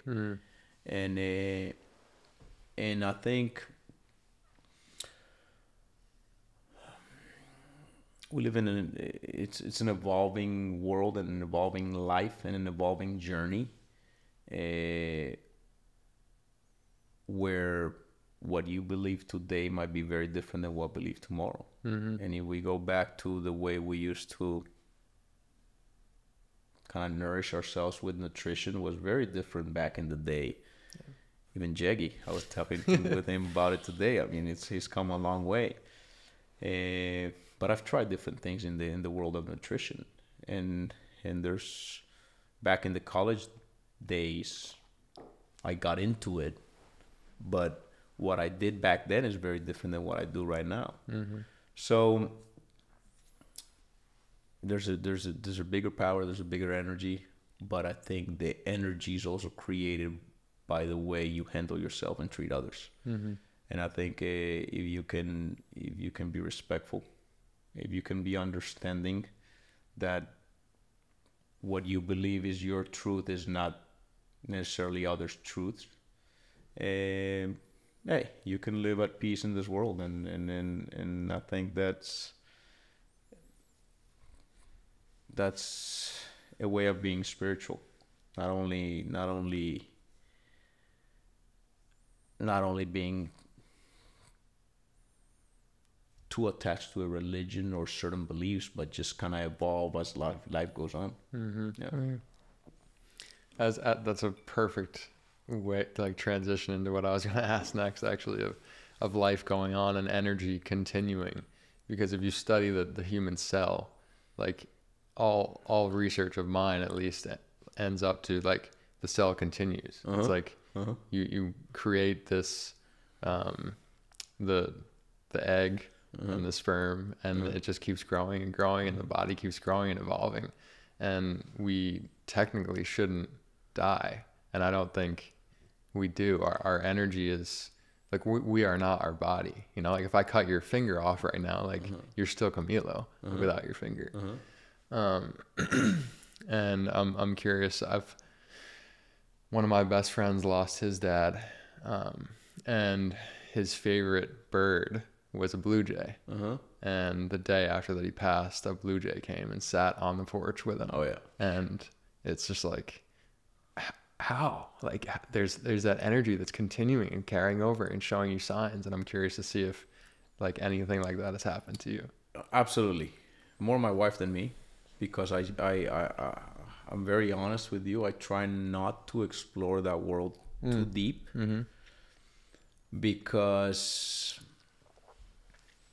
many reasons, but my wife is more curious about it. And when you're curious about something, stuff starts repeating more and more. She's had a chance to go talk with different people. She's had a chance to be with different what's the word in English? Mediums. Yeah, mediums. And wow, it's unbelievable what comes out of there. I mean, unbelievable and scary at the same time. And yeah, like how can it be possible? Yes, it's like too vivid, too emotional, too real. In a questionable world where it's pretty easy to question that, but it's pretty real. Once and she comes home and tells me this stuff, and in all honesty, I don't want to depend on it too much. I think that energy and those connections, which I know they exist. I know Mia was there watching when I won in Bermuda. I know Mia is constantly watching and sending good energy, and we're connecting. But man, I mean, once you open that door, that can be a little bit.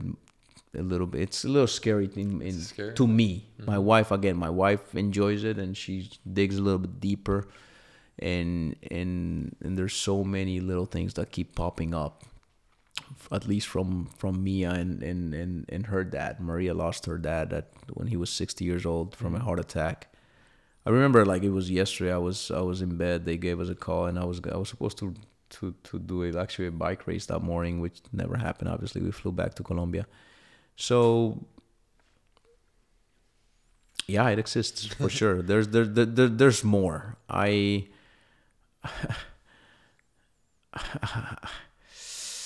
just say whenever it comes, right? And we'll find out. It's meant to be. Exactly. As you said, it's meant to be. Things happen for a reason. So we'll see. Timing happens for a reason. We'll see. Yeah, and I think like Maria is such a beautiful soul. I mean, I've loved getting to know Maria over these years. She has such a kind heart. She has such an accepting heart. She's so open to others. She's so warm as soon as you're around her. And with that, I imagine the journey the two of you have been on through this has tested your relationship to great depths. Oh yeah, it's tough, and we've talked about that at times. And it's even more difficult when you look at numbers and you see the studies and the stats of how many couples continue together.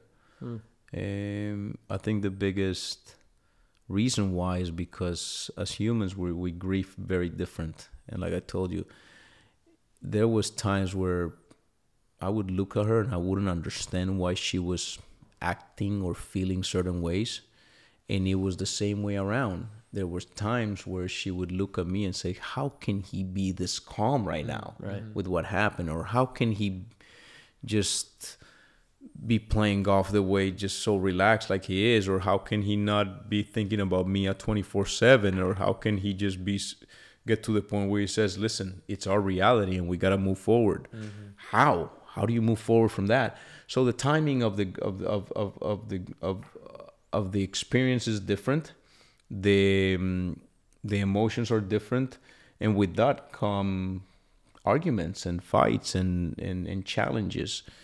And I'm so grateful we've been able to kind of battle those. And not that relationships are perfect, not that my relationship with Maria is perfect. We keep trying to improve day after day, but I'm gonna say, if it's because of the loss of our daughter, we've moved along, and we've surpassed the challenges of staying together because of that. And now we have the foundation. We have other things that kind of bring us together, and we got similar goals.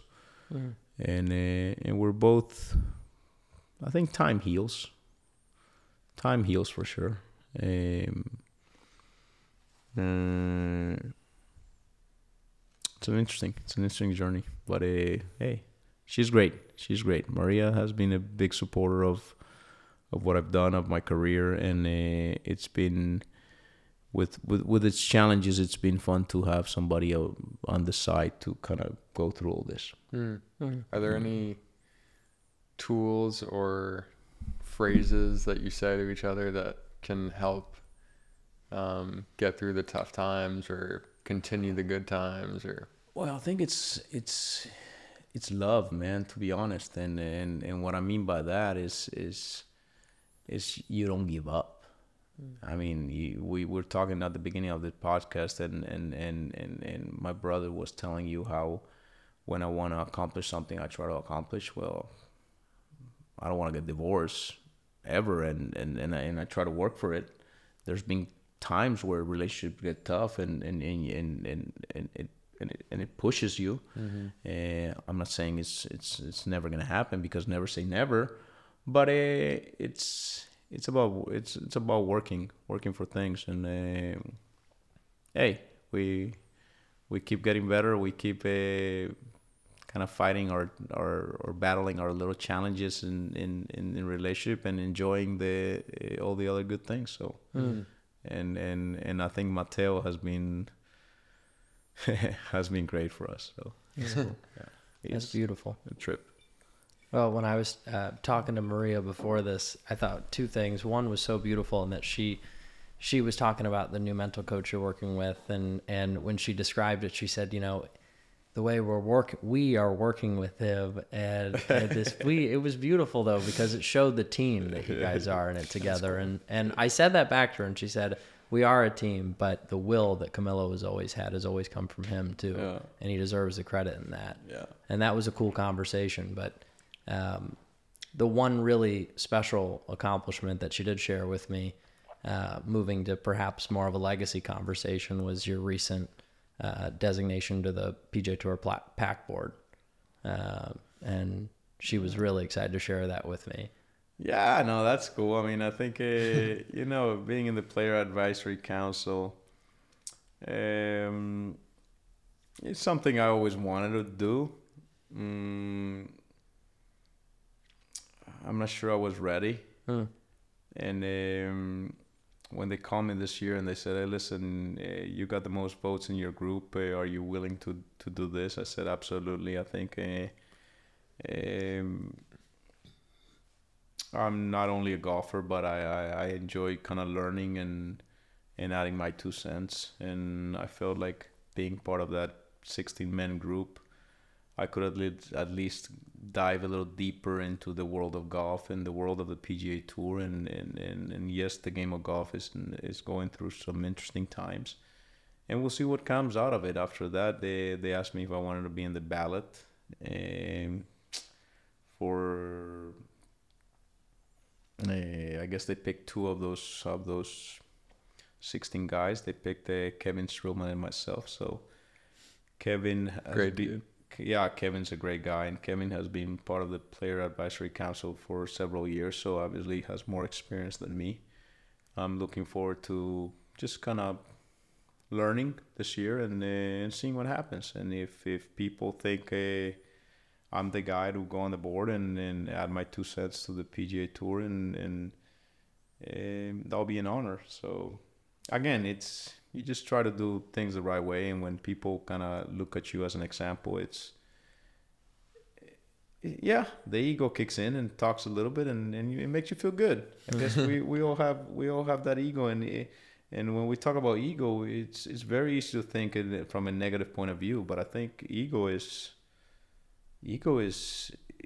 very good in different situations.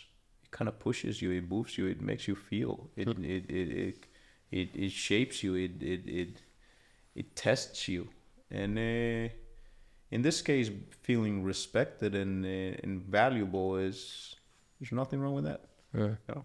Yeah. So, looking forward. Good luck. It's an honor to have you as a voice of the PGA Tour. I mean, if I had the ballot this year, I would have voted for you for sure. There you go. It's I mean, you have so much knowledge and experience, and you're very well spoken, and I think you love learning. I'm just curious I'm just curious to know more about what exactly is going on in the world of golf. Me too. And how we're gonna untangle this rope. Mm-hmm. It's a sensitive topic, but I think it got a little emotional at the beginning. There was a lot being said, and yes, we're talking about the PGA Tour and Live. Mm-hmm. I think there were times where certain parties felt like they were going to win the battle. I think when Phil came up and made those comments a few years ago at Riviera, I think maybe the PGA Tour and a lot of the players felt like this Live thing wasn't going to happen. I think things turned around and we realized that the Saudis were really in it, and it became a little personal, and it's an unfair financial battle, and I think once we realized that it was going to be, when I say unfair, is that we can't beat them financially. Maybe we should have not said all the emotional things that were said and bringing 9/11 into the equation and bringing so many emotions, because it became pretty hard to backtrack and say, you know what, we need them. That's the world we live in, and we gotta accept. We either work together, or they're gonna eat us up. And they've kept pushing, and I think it's become personal, and I think they are not gonna stop unless I think it'll be pretty cool to bring in some private equity, part of the corporate U.S. world, to maintain credibility. I think we need the Saudi money, and we need them. If not, they're gonna keep taking players, because I don't care what players say, and I don't care what they believe, and I don't care what their morals or their beliefs are. Everybody has a price. We live in that world, and they're gonna keep taking guys.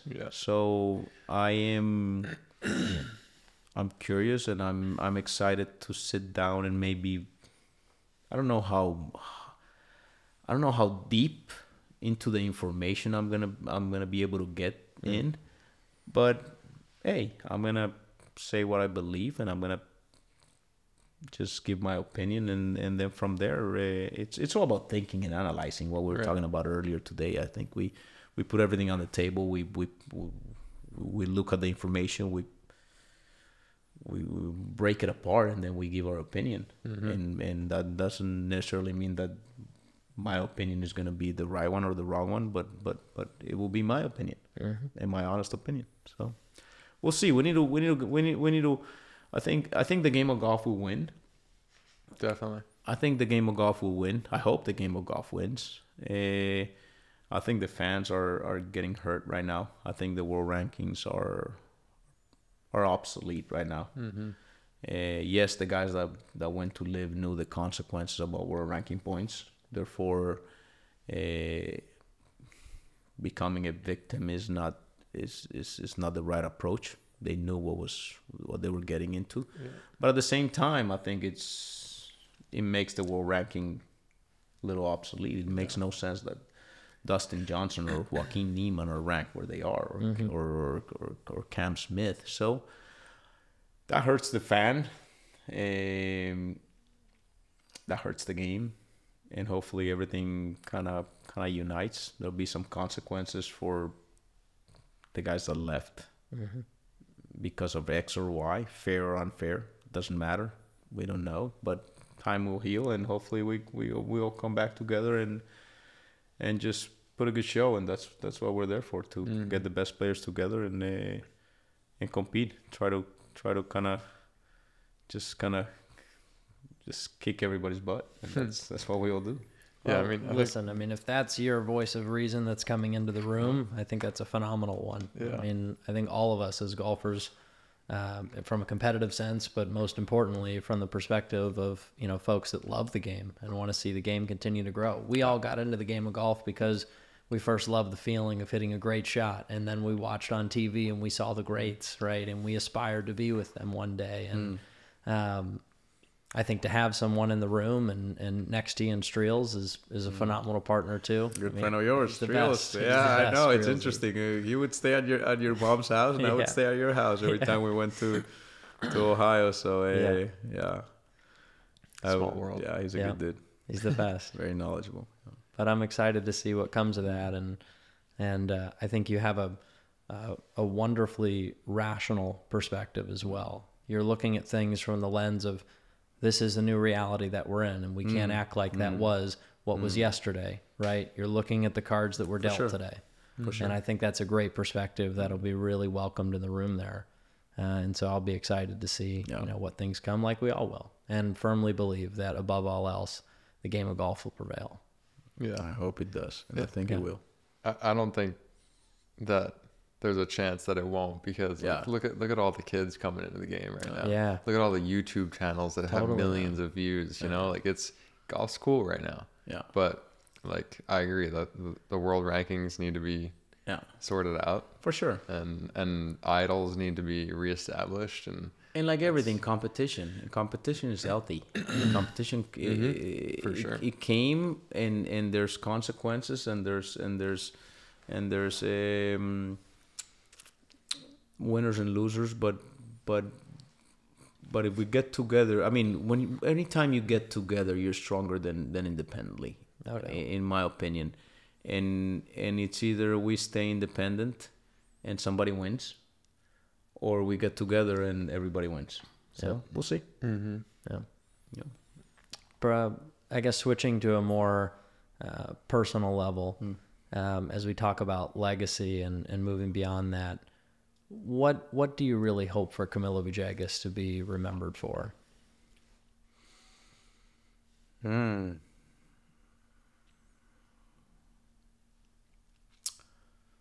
That's interesting. Again, we're so small in this world but at the same we can touch people, and I think if I can be seen as a passionate guy, I think passion is big because it shows what you want. A hardworking guy because it means you that passion is moving you, and if my actions inspire, that's great. I mean, my goal is to be myself. And I think you got to focus on yourself and not really care too much of what goes around. But let's be realistic. If by me focusing on myself and being me, you can inspire others, that's pretty cool. So the purpose is not to inspire others. The purpose is to be myself. But if inspiring others comes with being myself, hey, that's the ego comes in again, and I guess it makes you feel good too. I think inspiration is a byproduct. You can't try to inspire. Yeah. Right? Inspiration is a direct byproduct to the action that you put into the world and into yourself. Right? No, absolutely. Action has been such a huge word for me.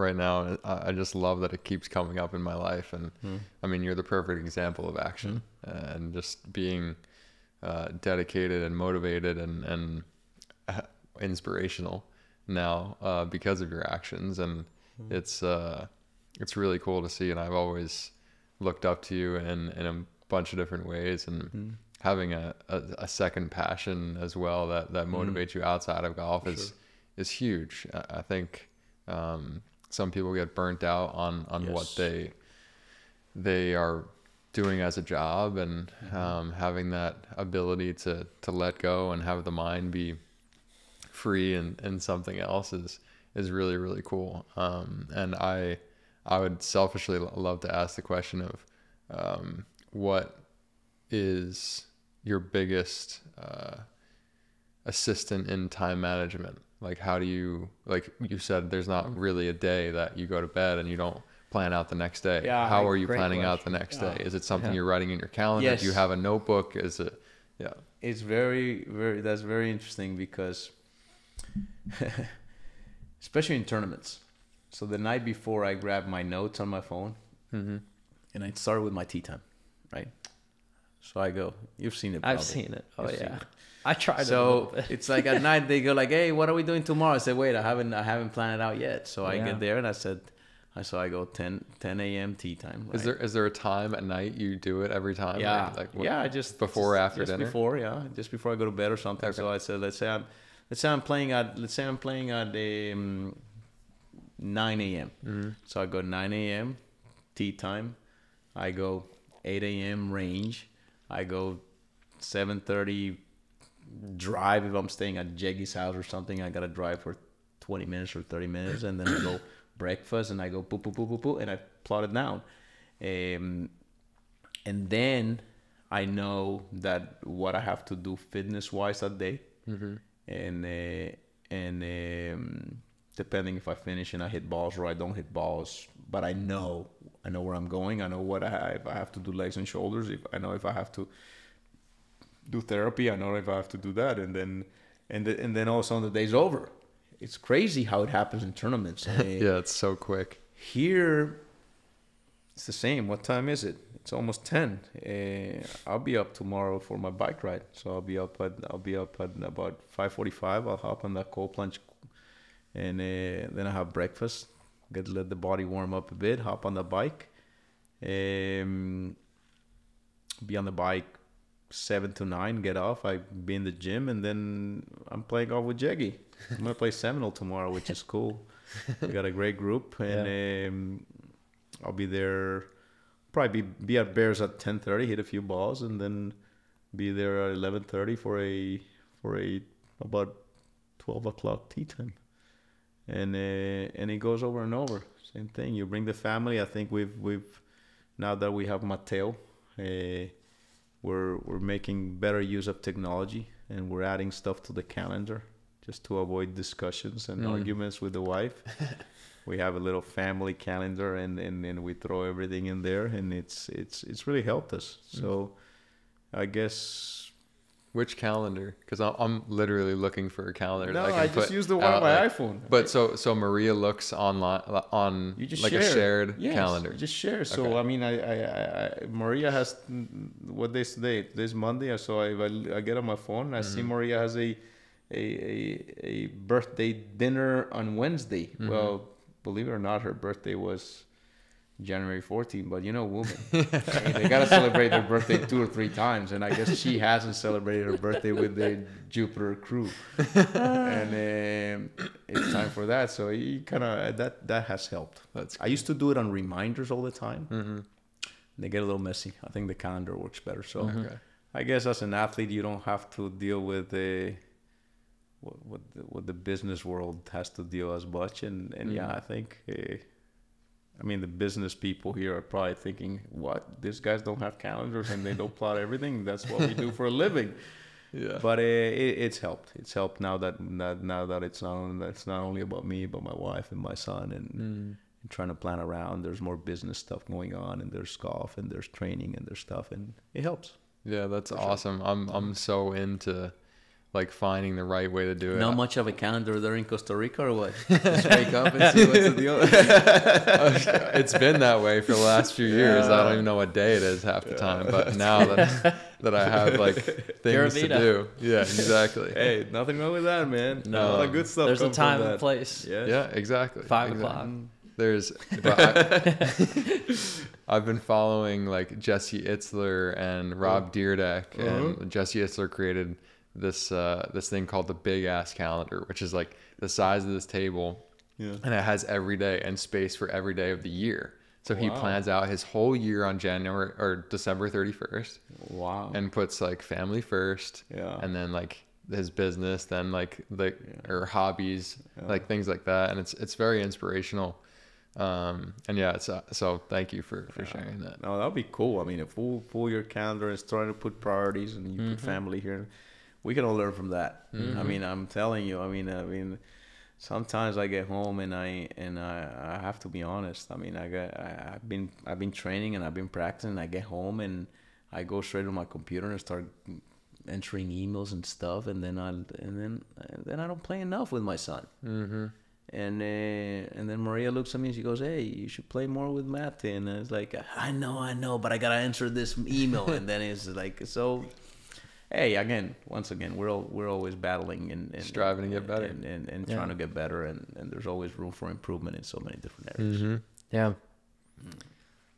One last direct question before we start to wrap things up. But I would love to ask you, what is one universal lesson that you think, beyond a golfer, to anyone that in this life you've been taught, that you'd love to pass along? One universal lesson. Wow, man, I think it's very hard to think like that, because I think life is made up of so many things. To put it into one lesson, man, it's just challenging to. There's so many important things, but I think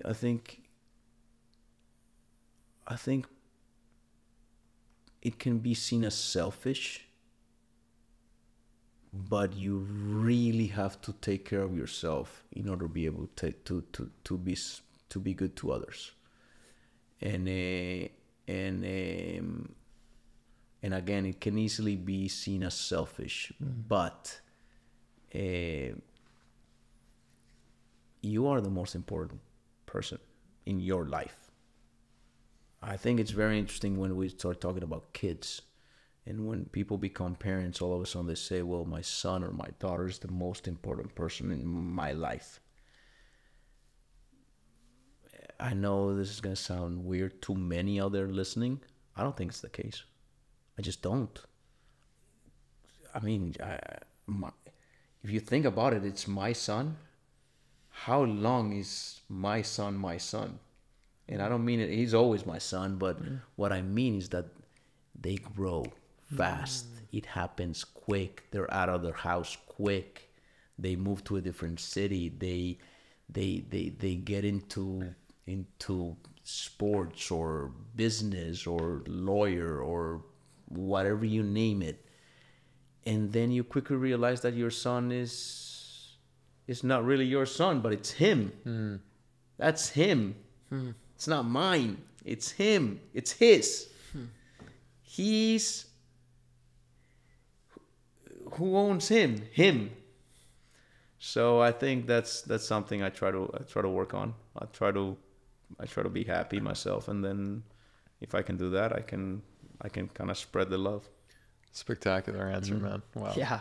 Spectacular. Yeah. It's something that I've been learning a lot recently too, and I've heard so many amazing leaders and healers say the same exact thing. Is that you have to be able to have, if you want to be of service to people, if you want to be changing the world, the first thing you have to do is take care of yourself. Yeah, for sure. Because you cannot take care of someone else if you are not full.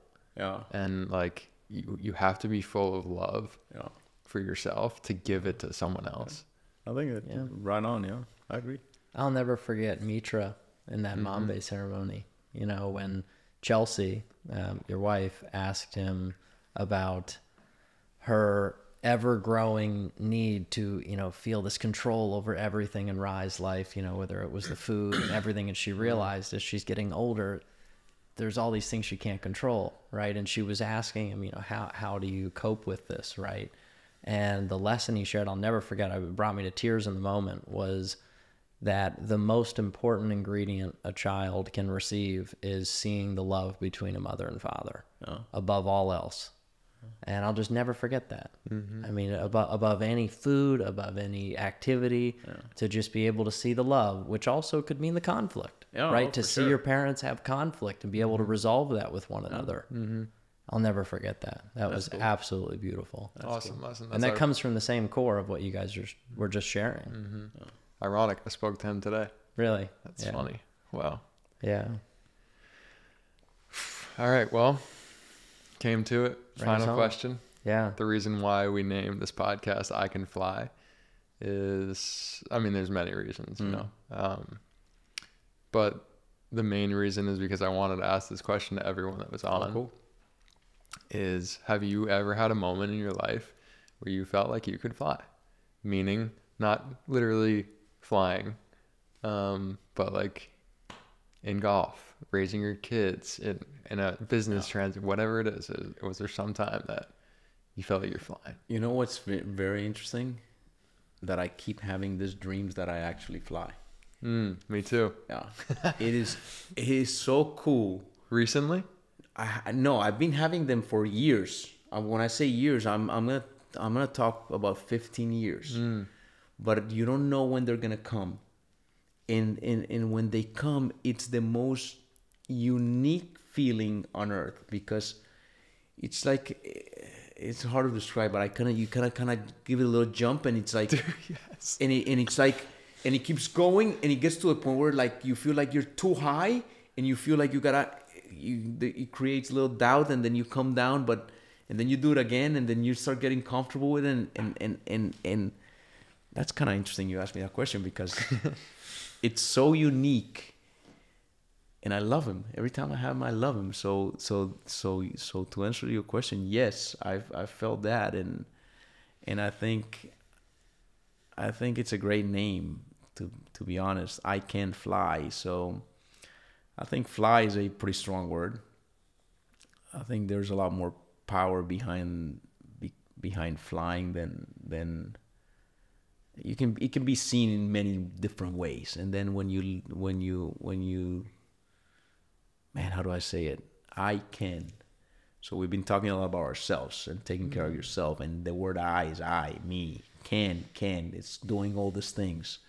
It's,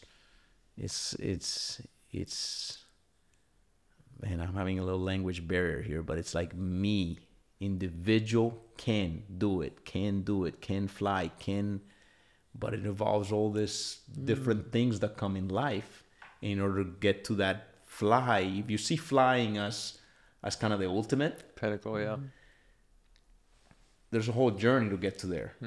So I think it's a cool name. It's a cool name. I Can Fly, and I can do it. I can cry. I can suffer. I can improve. I can eventually get to the top, which is, I guess, fly in this case. So hey, I've dreamed about it. Believe it or not, you asked me that question, and here we are talking about I Can Fly. I think it's a good message to all out there. I think, like I said, I knew this was going to be an interesting podcast. I knew it was going to be a little different.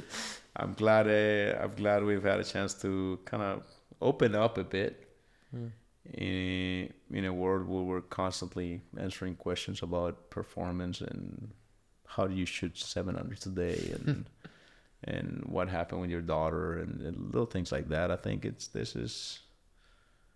cool. I think you guys have the avenue to learn a lot and to share it with others. So not only you guys are going to learn, but you guys are going to be teachers and I have a feeling this will be my only time here sitting. I think this I Can Fly has legs, and you need legs to fly too, by the way. But hey, I guess to be continued. So thanks for having me, dude. I have to just mention, like, you're freaking me out when you gave me that answer, because since I was a kid, I'd say probably 9 years old, I had a bunk bed, and I always slept on the top bunk. Yeah. And if I like got on my knees, my head could hit the ceiling. Yeah. And I would wake up probably several times a week for years. And I would wake up in the middle of the night, and I would hit my bed, and the bed would start bouncing. Like, my back would hit the bed. Like, I was levitating over my bed. Yeah. And the reason why I was doing that, or the reason why it happened, is because I always saw myself in the same position. I'm getting goosebumps. I was at a circus with my friends, with my group of my friends, and I was like, all right, guys, I'll be back. And I just like do a little 1-2 step, little jump, and then I just like start going off. And I'm like just hovering above, and I can see everyone like a drone. And yeah, it just brings me goosebumps. I man. get That's that crazy feeling you too. said It's that. crazy. And you know what? I haven't had that dream in a little bit. Hey, maybe it's a couple rums and tonight. We'll see. But you're right. It's so unique. It's it's powerful. Wow. You know, Love you, bro. cool. Yeah. Thanks, Thank you very much, brother. Cheers again. Cheers Family, again, brother. Thanks Thank for being you. on. Thanks, Jaggy. Thanks, Jeg. You're the best.